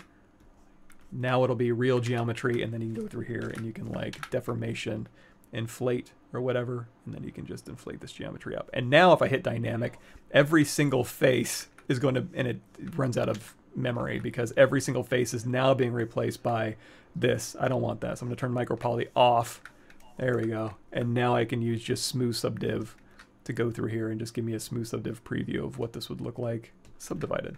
So we can subdivide it, fake, subdivide once, and then go in here and inflate and do whatever you want. So that's micro poly. Having said all that, that's not what I wanted to talk about. We were talking about thickness. So dynamic here, micro poly off, thickness up, and this is going to give me a fake preview thickness, and then I can go ahead and just say, you know, whatever, run simulation. So now I have thick cloth that is fake subdivided twice with fake thickness, and there we go. Now the problem for the question was, we have dynamic turned on, we have fake thickness, but if we have, what was it? It was a adding thickness of triangular shape with dynamic on 0 subdiv. Sometimes it gets deformed. QMesh adding thickness where appropriate. Okay, so we have this object here, and I'm going to say control drag out a copy, and I'm going to say split mask points, and we're just going to say group by normals. I'm going to pop this off. We're going to say delete hidden. So this again has thickness that's fake, and I'm going to make a triangle shape. One way you can do that is we can say go through here, and we can. Oh, another thing too. When we add thickness, you're going to see it kind of adds thickness. If I go to the top here, here's my real geometry right down the middle, and then it adds thickness on both sides. However, you can go in here with the offset, and you can say, hey, I want my real geometry to be the front, and then my thickness only goes in, or the opposite. I want my real geometry to be the back geometry, and then my thickness goes out from there. Up to you. Or you can split the difference, set that to 0. Now if we want to make triangles, one way we can do that, we can say bridge 2 points, U to U, and then we can say Alt, drag over this, and then say delete polygon. Or you can just say grab this one here, and then invert it, delete hidden. So long story short, we have a triangle. So now if I do dynamic thickness on here, seems to work. So maybe if I triangulate all the geometry, I feel like there's a way to do that. Is it under modify geometry, modify topology? There's something tickling the back of my brain about triangulating meshes automatically, or not. What would that be under? Anyway, you can go through here. You can, you know, triangulate a mesh manually, I suppose. And another cool thing, and it's pretty standard modeling feature, but one thing you can do is you can go through here and you can spin. So if any of these edges, you know, aren't the right direction, you can go through here and you can spin edges to get the result that you want. Okay, so let's see if this doesn't work. I'm just trying to get it to break so I can give you a possible solution. Or I might just go, yeah, that sucks, man. Sometimes that's the case. It seems to be working okay. One thing you can try is over here under smoothness, you can change your smoothness value. If it's giving you like a weird deformed thing, play with your smoothness and see if that helps. But I can't get it to break, sorry about that. Let's see. Okay, yeah, we still got time. How to set selected points at the same height and make them flat. Yes. Okay. So if we have a cylinder, brain, where are you at? There you go. Make polymesh 3D. So one thing, if you just want, this also indicates that I have stored points in history somewhere. If you want to get rid of that, just Control Tap the latest point of whatever you're working on. Control Tap it again. I'll get rid of that.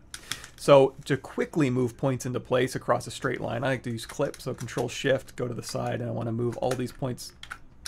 I saw B radius turned on, turn that off. Clip this back, and that'll just push all of those points back to a flat plane. So I know this isn't really answering your question. I just want to shout that out as a possibility for anybody who might be watching. Now, I'm going to go ahead and get rid of these caps here. So we're just dealing with, oh, that's another thing too. So see how I have clip, and I'm going through here and I'm clipping. You can use knife if you want to slice through and, you know, have a new polygroup and good geometry. That's one way to do that. And if you look up knife curve, I got a ton of videos on that has some really cool functionality. But say I have knife curve and I'm like, okay, I want to use selection. Oh, dang it, I have knife. Just tap Control. That'll swap you temporarily over to visibility. Hold down Alt. And then now you can say delete hidden, and then you can go back to slice or knife or whatever you were using. Now, flattening. One thing you can do, so you can go through here and let's say we've just got a bunch of noisy stuff, right? We can go through here and we can say align edge strip. So if I click here and then click here, that, oh, come on. It has built-in stuff that I don't necessarily like. Let me see if I can do this. Align edge strip with my mouse. Align edge strip. You can align edge strips, but then it wants to add something. So basically this is fine, and then this one is fine. There we go. This isn't align, just tap. Tap, tap, tap, tappa, tappa, tappa. That's the name of our show. So you can go through here and you can just align these edges like so.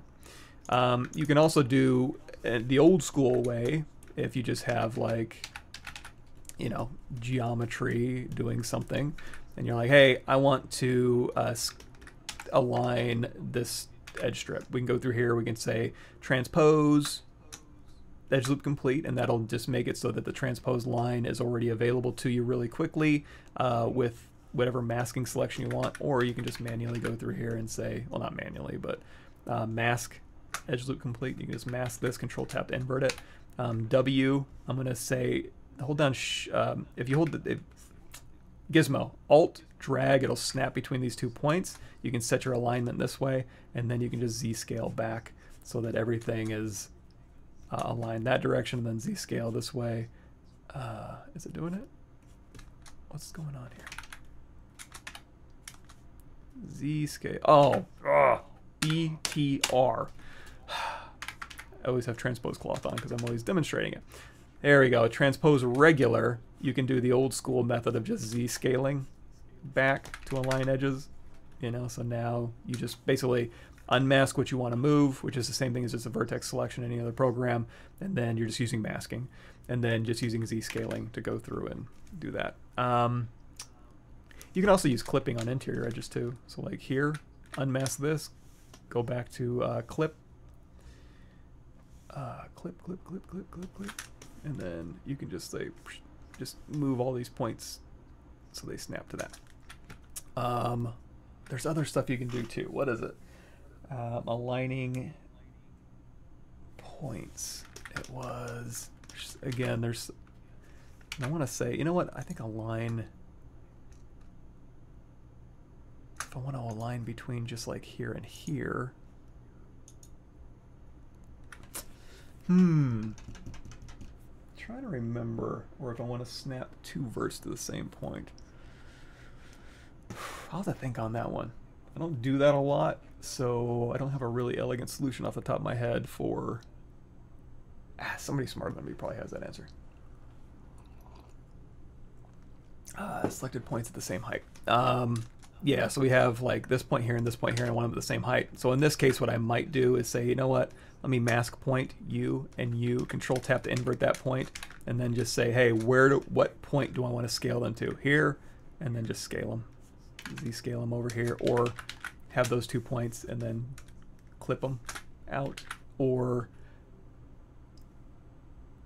snapping. There's something tickling the back of my brain, but it's just not coming through.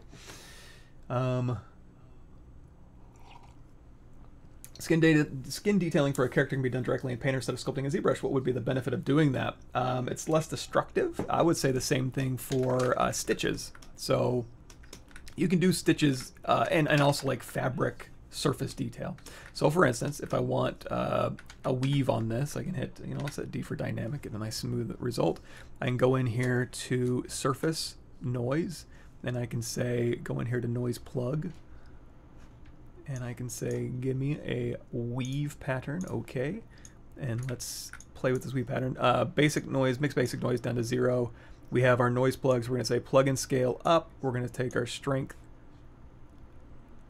up here. There it is, down, sorry.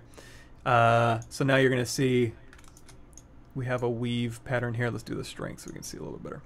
Now, one of the things is this is a planar projection, so it looks great from this angle where we went into Noisemaker, but over here it's on the side, it's busted. So if you switch this over to UV, now it'll use the UVs of my object, and now we can change that plug and scale. So, great, we have a weave pattern here. However, it's not real, it's just a displacement map based on noise driver. And you can also go through here and edit. You can bring in your own alpha for a weave pattern. Let me just go to my alphas real quick. 2023 alphas, cloth, tileable, something like this.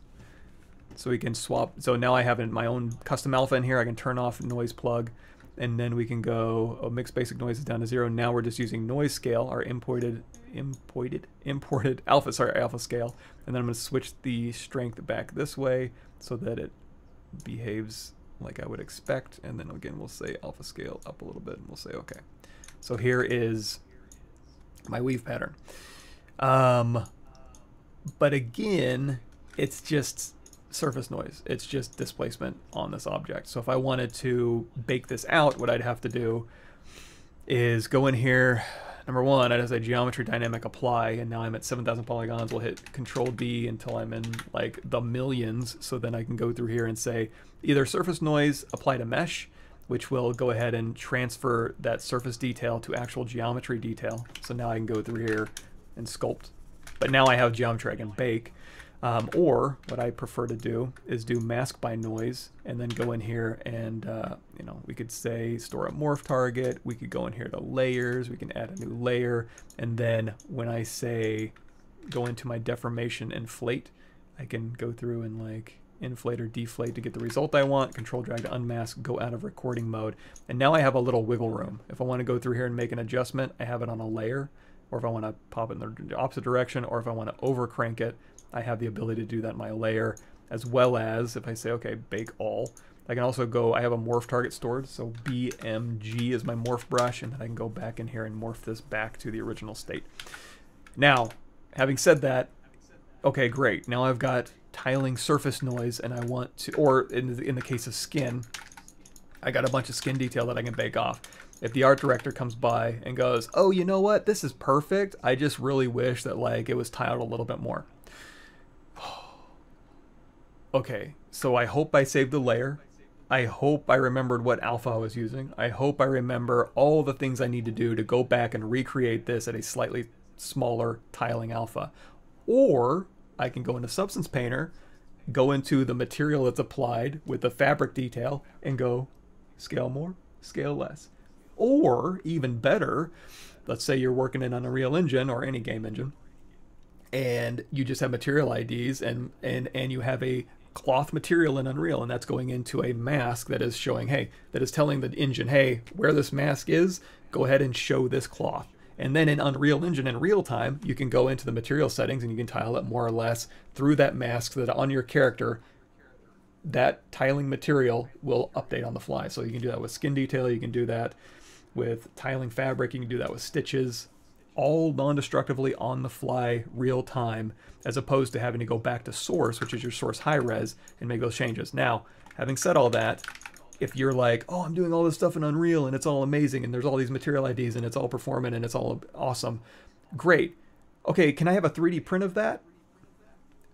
No, because it's not real. It's all just a bunch of textures applied to geometry to make it look like it has this detail built in, but that geometry doesn't exist.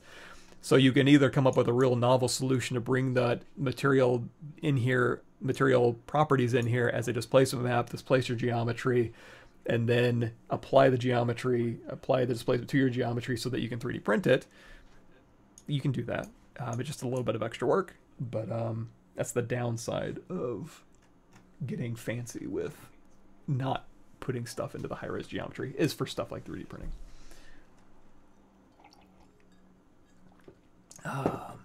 Yes. Oh yeah, BPR to Geo is if you have, well, yeah, if you're having array mesh or micro poly, micro mesh, basically anything where it only shows up when you hit BPR render, there is a geometry convert BPR to Geo. I think it's in geometry. Yeah.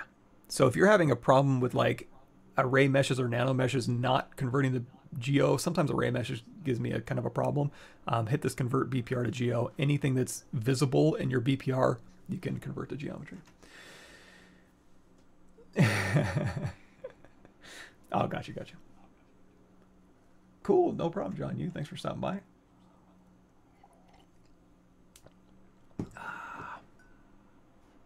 Oh no. Testing. Okay, I shouldn't be muted. I was afraid that sometimes when I'm doing hotkeys, when I'm in the Zoom meeting and I'm actually getting work done and half listening to the meeting, Control Alt and stuff like ZBrush hotkeys, Control Shift will actually do like a Zoom hotkey that like mutes and unmutes my mic. So I do get nervous that I'm accidentally muting myself. Oh, wait, no, video capture device. This one I want to mute. Oh no, I didn't see that down there. Hopefully you've been able to hear me on my Rode mic and not my video capture device mic. Sorry about that. Anybody from Concept Art, especially too, I want to know what the impact of AI is on the industry at a larger scale. Is it better for us to be specialists, or is it better to branch out and take more general approach so we can survive the AI thing coming in years? The cool thing, interesting, terrifying thing about AI is, who's to say it's going to take years? When we get into exponential growth, and even the things where it's like, well, if you stop AI from scraping, eventually, and it could happen tomorrow, because when we talk about exponential growth, that's something like when the number billion for a human brain is, it's hard for our monkey reptile brains to comprehend numbers that large. Same thing as when we talk about exponential growth or exponential learning rates, is for us as humans, it's like, well, if I want to learn something, it's going to take a while and it's going to be gradual and it's going to be, you know, something I can comprehend over time. When it comes to AI learning, very, very quickly, in the blink of an eye, it could go from, because you got to remember, AI right now is the worst. The worst AI is going to be is right now. It's only going to get better, more performant.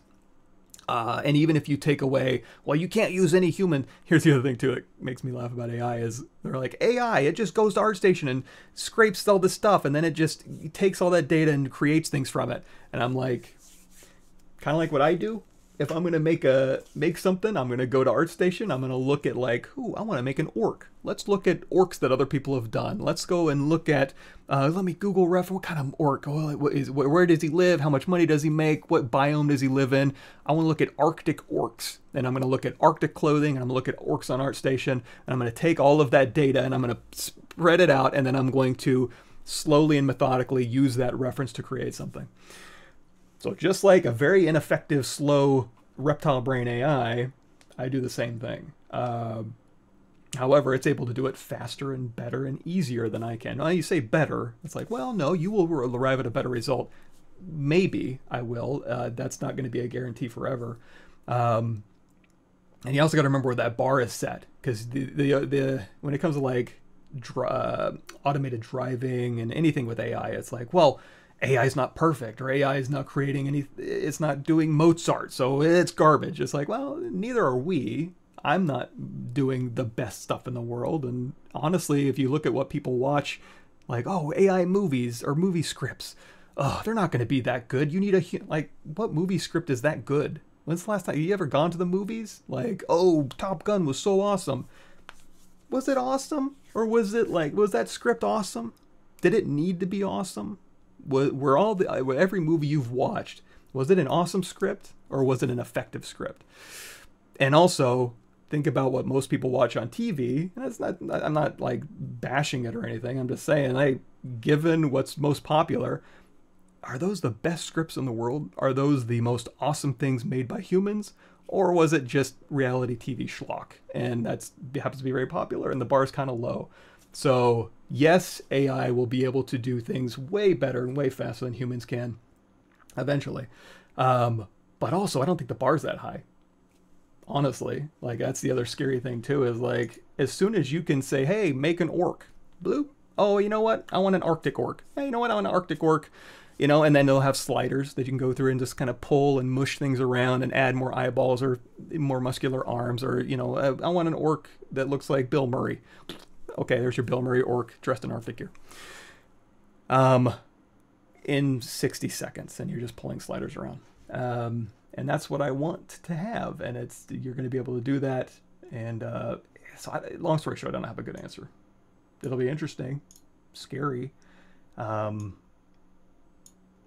I'm only talking about artist implications here too, but like the implications when it comes to, like, you know, driving or manufacturing or disease or interstellar travel or mining asteroids or whatever problems we want to solve. That exponential learning, AI will figure things out before we would be able to, exponentially faster, and eventually, or hell, even right now, it's going to be able to train itself and train other versions of itself and train better versions of itself and train faster versions of itself using stuff that we don't know what it is.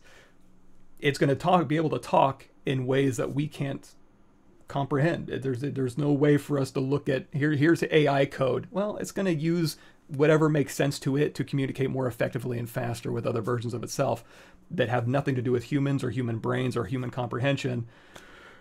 So, and then we can't control it.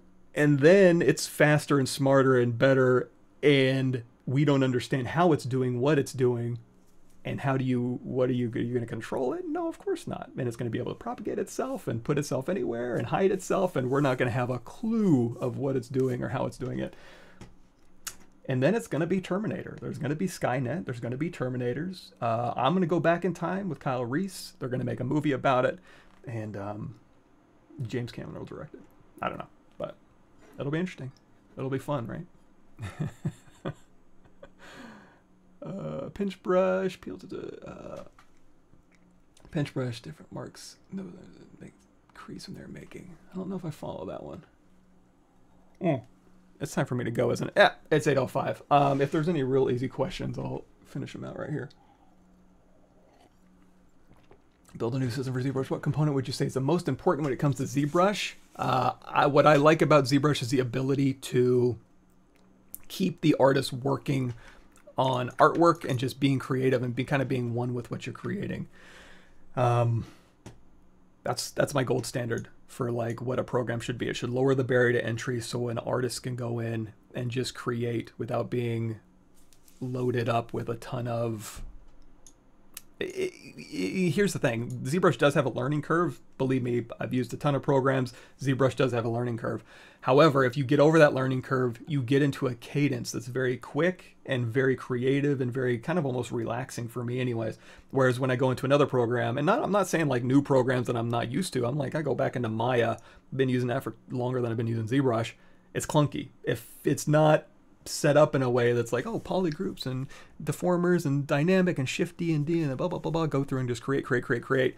I tend to be like, okay, edge, extrude, settings, menu, set, and you know, it's very, I don't know how to explain it any better than that. You're authoring content rather than creating content is the best example I can give you. So that's a non-answer for your question, but I can't give you any one thing that's like, oh, if you do a new system for ZBrush, make sure you include this one really important mesh integrity fix mesh or this one single button.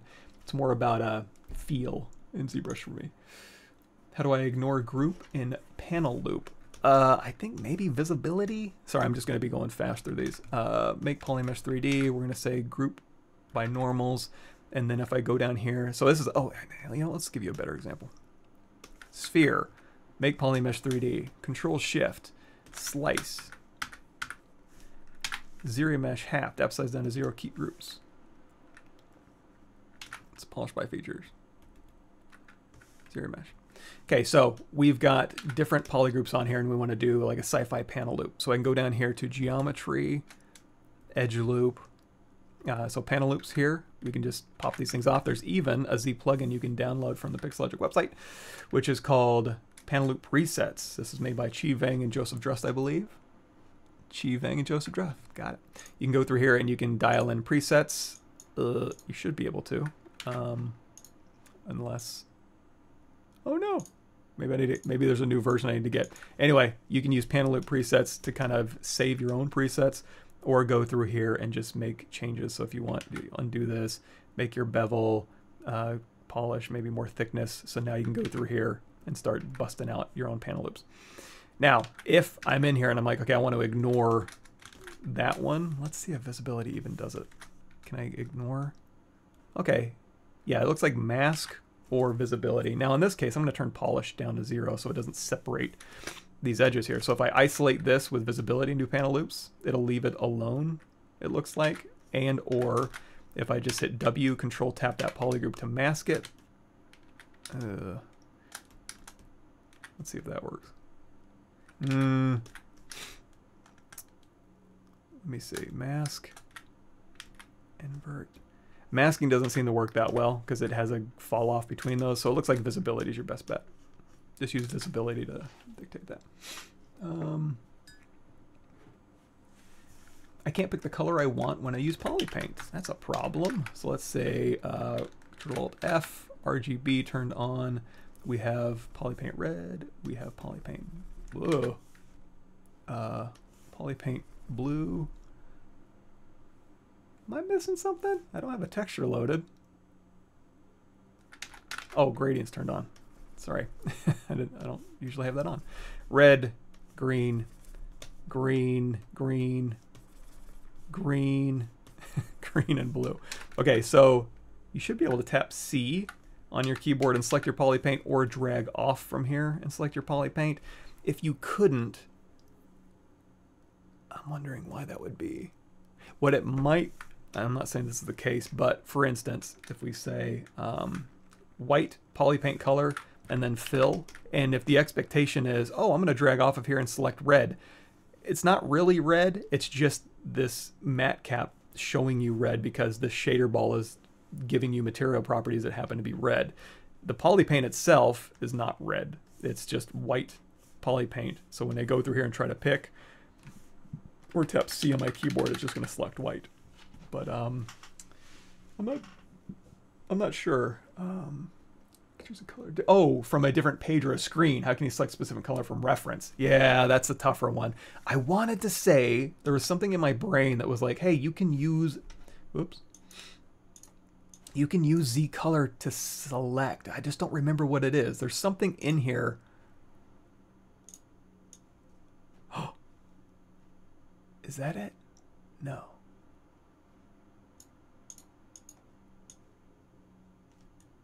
What is it selecting? I'm not even...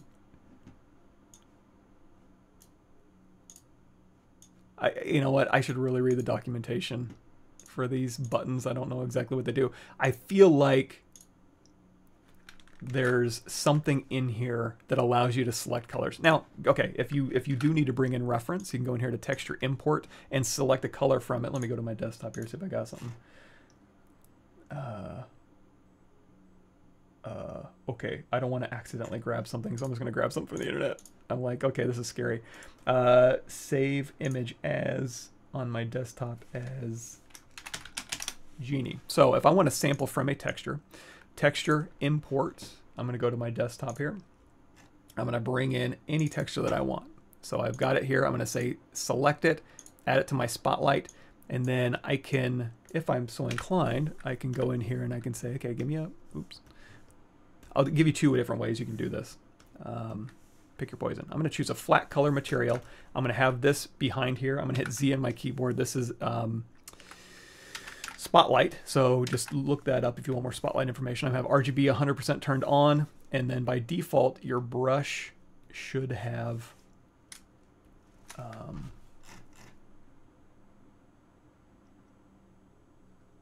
key, click and drag and click again to set color. Yeah. So anyway, so a couple different ways you can do this. So standard brush, RGB, or BPA is your paint brush.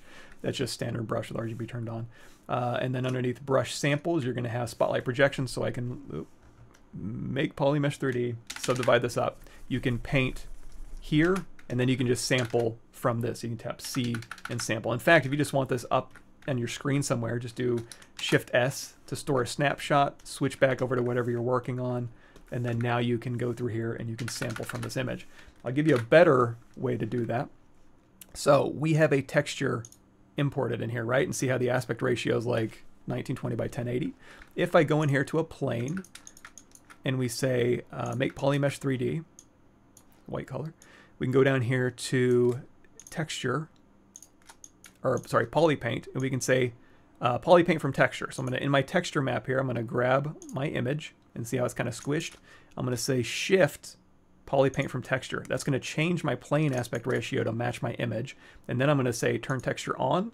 We'll set this to a flat color, so we're just getting the color information. That's not necessary. You can just have it, the texture, it'll sample from the texture. But now I can put this wherever I want, go out of edit mode to drop it to my canvas, go back in here to whatever I'm working on with whatever materials I'm working with, and then you can go through here and you can just tap C and then, you know, sample from whatever you want and fill.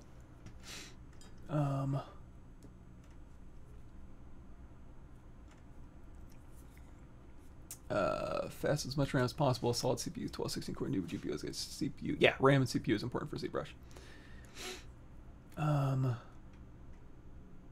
Beep boop beep. Pinch brush. First stage. Stage 2, first stage wrong. I'm not sure about the pinching and then this 2 stages. I don't follow that one. Looks funny. Maybe. Oh, okay, yeah, the thickness, trying to add in the wrong offset. Yeah, maybe that was it. Thickness and then offset, maybe. Yeah. Oh, yeah, and hard drive speed. Good call.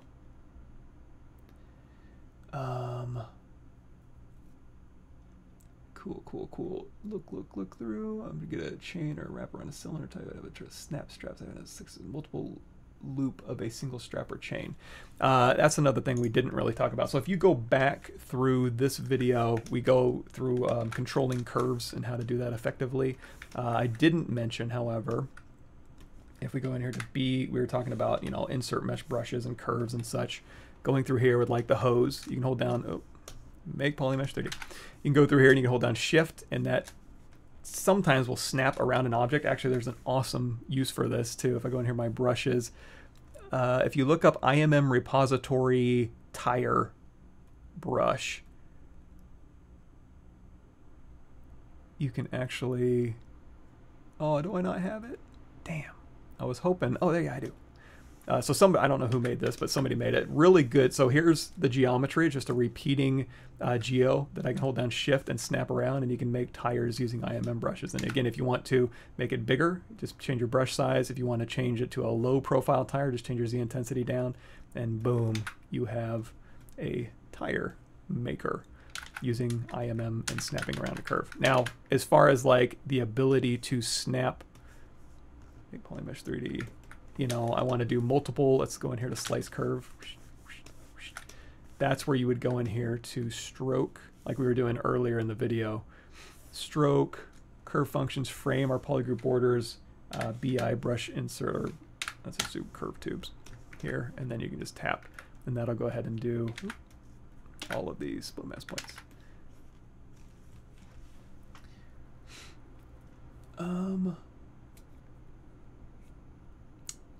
Probably I think steal some other people's time, money, learn, and you might not think it's good, but it's someone's property, someone's copyright. True, just like I do. You know, when I go on to ArtStation and I steal people's copyrighted material and then I make it into something else. Like just, you know, and then I also go on Google image search and I steal from other people's photographs to create something new. I'm a crappy AI, you know. I don't just make things up out of my head or just with my own experiences. I take the experiences of others and movies of others and images of others, and I use that because, I mean, we're all human too, right? So all of that experience I've built up has been built on copyrighted material, technically, and then that's what I create. So it just, again, it just does it way better and faster than we're able to do. But yeah, it's definitely already, yeah. 3D, I just do resin printing. If you want to know more about 3D printing stuff that I've done in the past, go in here and just do print, and then you can see, oh, it's a bunch of Lychee Slicer stuff if you're into that program for setup. Elegoo Mars 3 Pro, Benny 5, Elegoo Mars 2. I've gone through and I've done videos on that type of 3D printing. Yeah, and that's the other thing too, Pro, is like expecting, I used to think, I'm a big Star Trek fan, so I'm like, oh my god, if we can get AI, we'll finally have that computer, you know, hey computer, do this, and make a starship, and take that starship and go travel the universe, and don't, like, people don't have to work at factories anymore, we can just have AI and robots do that, and then we are free.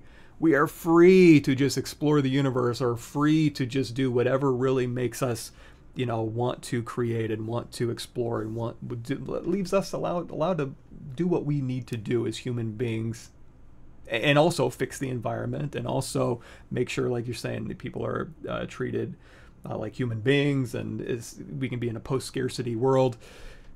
But then the older I got, the more I saw, and then, you know, go through COVID and stuff, the more I'm like, no, I think that we have the utopia future, but I think what's probably more realistic is what you're saying, which is there's just something about us that we just can't have nice things. There's something about not humanity as a whole, but just a small percentage of humanity that really just doesn't allow us to have and maintain nice things for everybody. There's just something in us, tribalism, I suppose, that, I don't know, we just can't be nice to each other in a way that I can't be in a good spot while you're in a good spot. You have to be in a bad spot in order for me to be in a good spot, that mentality. And even if there was a solution, automatically like 40% of the human population on Earth would be against it. For some reason. And not because they would really want to be against it, but because a very small percentage of human beings would want that 40% to be against it, because that benefits that very small percentage of the population. And then here we are, you know. So I don't know, maybe AI, once it, you know, hits the singularity, it will fix us, because we are fundamentally broken, or at least enough of us are fundamentally broken that it causes severe, really, really bad issues, if that makes sense. I used to be hopeful. Now I'm kind of like, hey man, I don't know. If we can figure it out, great. I'm not gonna hold my breath. Thickness of the panel loop. Oh yeah, I gotta probably go. Yeah, we're 20 minutes after. Anyway, chain wrap multiple times using snap strap, but it didn't work well. Yeah, you would basically, yeah. So I'm doing this where it's like I'm not really wrapping. If you did want to actually wrap something, you might have to use Z-spheres to wrap it around your surface, or use like a helix primitive and go in here to initialize, and then use this to kind of, you know, kind of form it to your surface. Or you could even go in here and make Polymesh 3D, hit W. We did this earlier too. Use like a bend curve deformer with a little less resolution here, like so. You know, you could use this to kind of give you a path to wrap, and then if you want to go through here, I'm just going to do a real quick group by normals, crank that max angle up a bit, so we just get the pink parts, delete hidden, and then just like we did before, polygroup, polyloop here and here. Oops, there we go. Isolate, delete hidden, frame, B. I will say this chain brush isn't a very good one, so if you want to make, we'll just do it real quick. IMM curve, hit M on your keyboard. I wouldn't use this chain. I'm going to go out of edit mode, hit Control N. Let's go in here to Ring 3D, edit. Before I make Polymesh 3D, I'm going to simplify this down a bit. We'll do like a S-divide of 12 and 24, something like that maybe. Make Polymesh 3D, hit W, go in here to Extender, and just go, there we go. So now, well, that's a little bit much. Oh, we can just bring it back. So here's one chain. Maybe I'll want to go through here and inflate it a little bit, deformation inflate. W, control drag out a copy, go through here, rotate it. And then now if I was to take this into a brush, you're going to see underneath my brush settings, I have, by default, I have triparts turned on. You either want to turn this off or hit Control W on your keyboard. I'm going to go ahead and uncrease all. B, again, quick save just in case. B, create insert mesh, new. Now we have a chain insert mesh. Of course, we want that on a curve. So this will be a better brush. Curve, not curve here. Stroke, curve mode. So curve brush, curve mode. And now we have a chain brush, and we're going to have to play with a few settings here. So here's our chain brush. See how they're not linked up? Go in here to curve steps, and we'll say maybe like 0.75. Bring those maybe 0.5. You know what? Let's drag that curve out again. Yeah, I didn't trust it. Let's say 0.75. There we go, 0.75. So then you can go ahead and save this chain brush as your chain brush, and then go back in here, and now we can wrap chains here. We can go back into our brush depth, and we can say drag this down, embed it a little bit more, and then we could just say delete stroke, delete, go ahead and split mask points so that the chain is by itself, and then we've got a wrapped chain.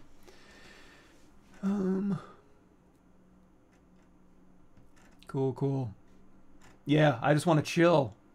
I just want to chill while everything else on Earth is also able to chill, and we're all chilling in a way that's nice and sympathetic. But cool. Thanks, everybody.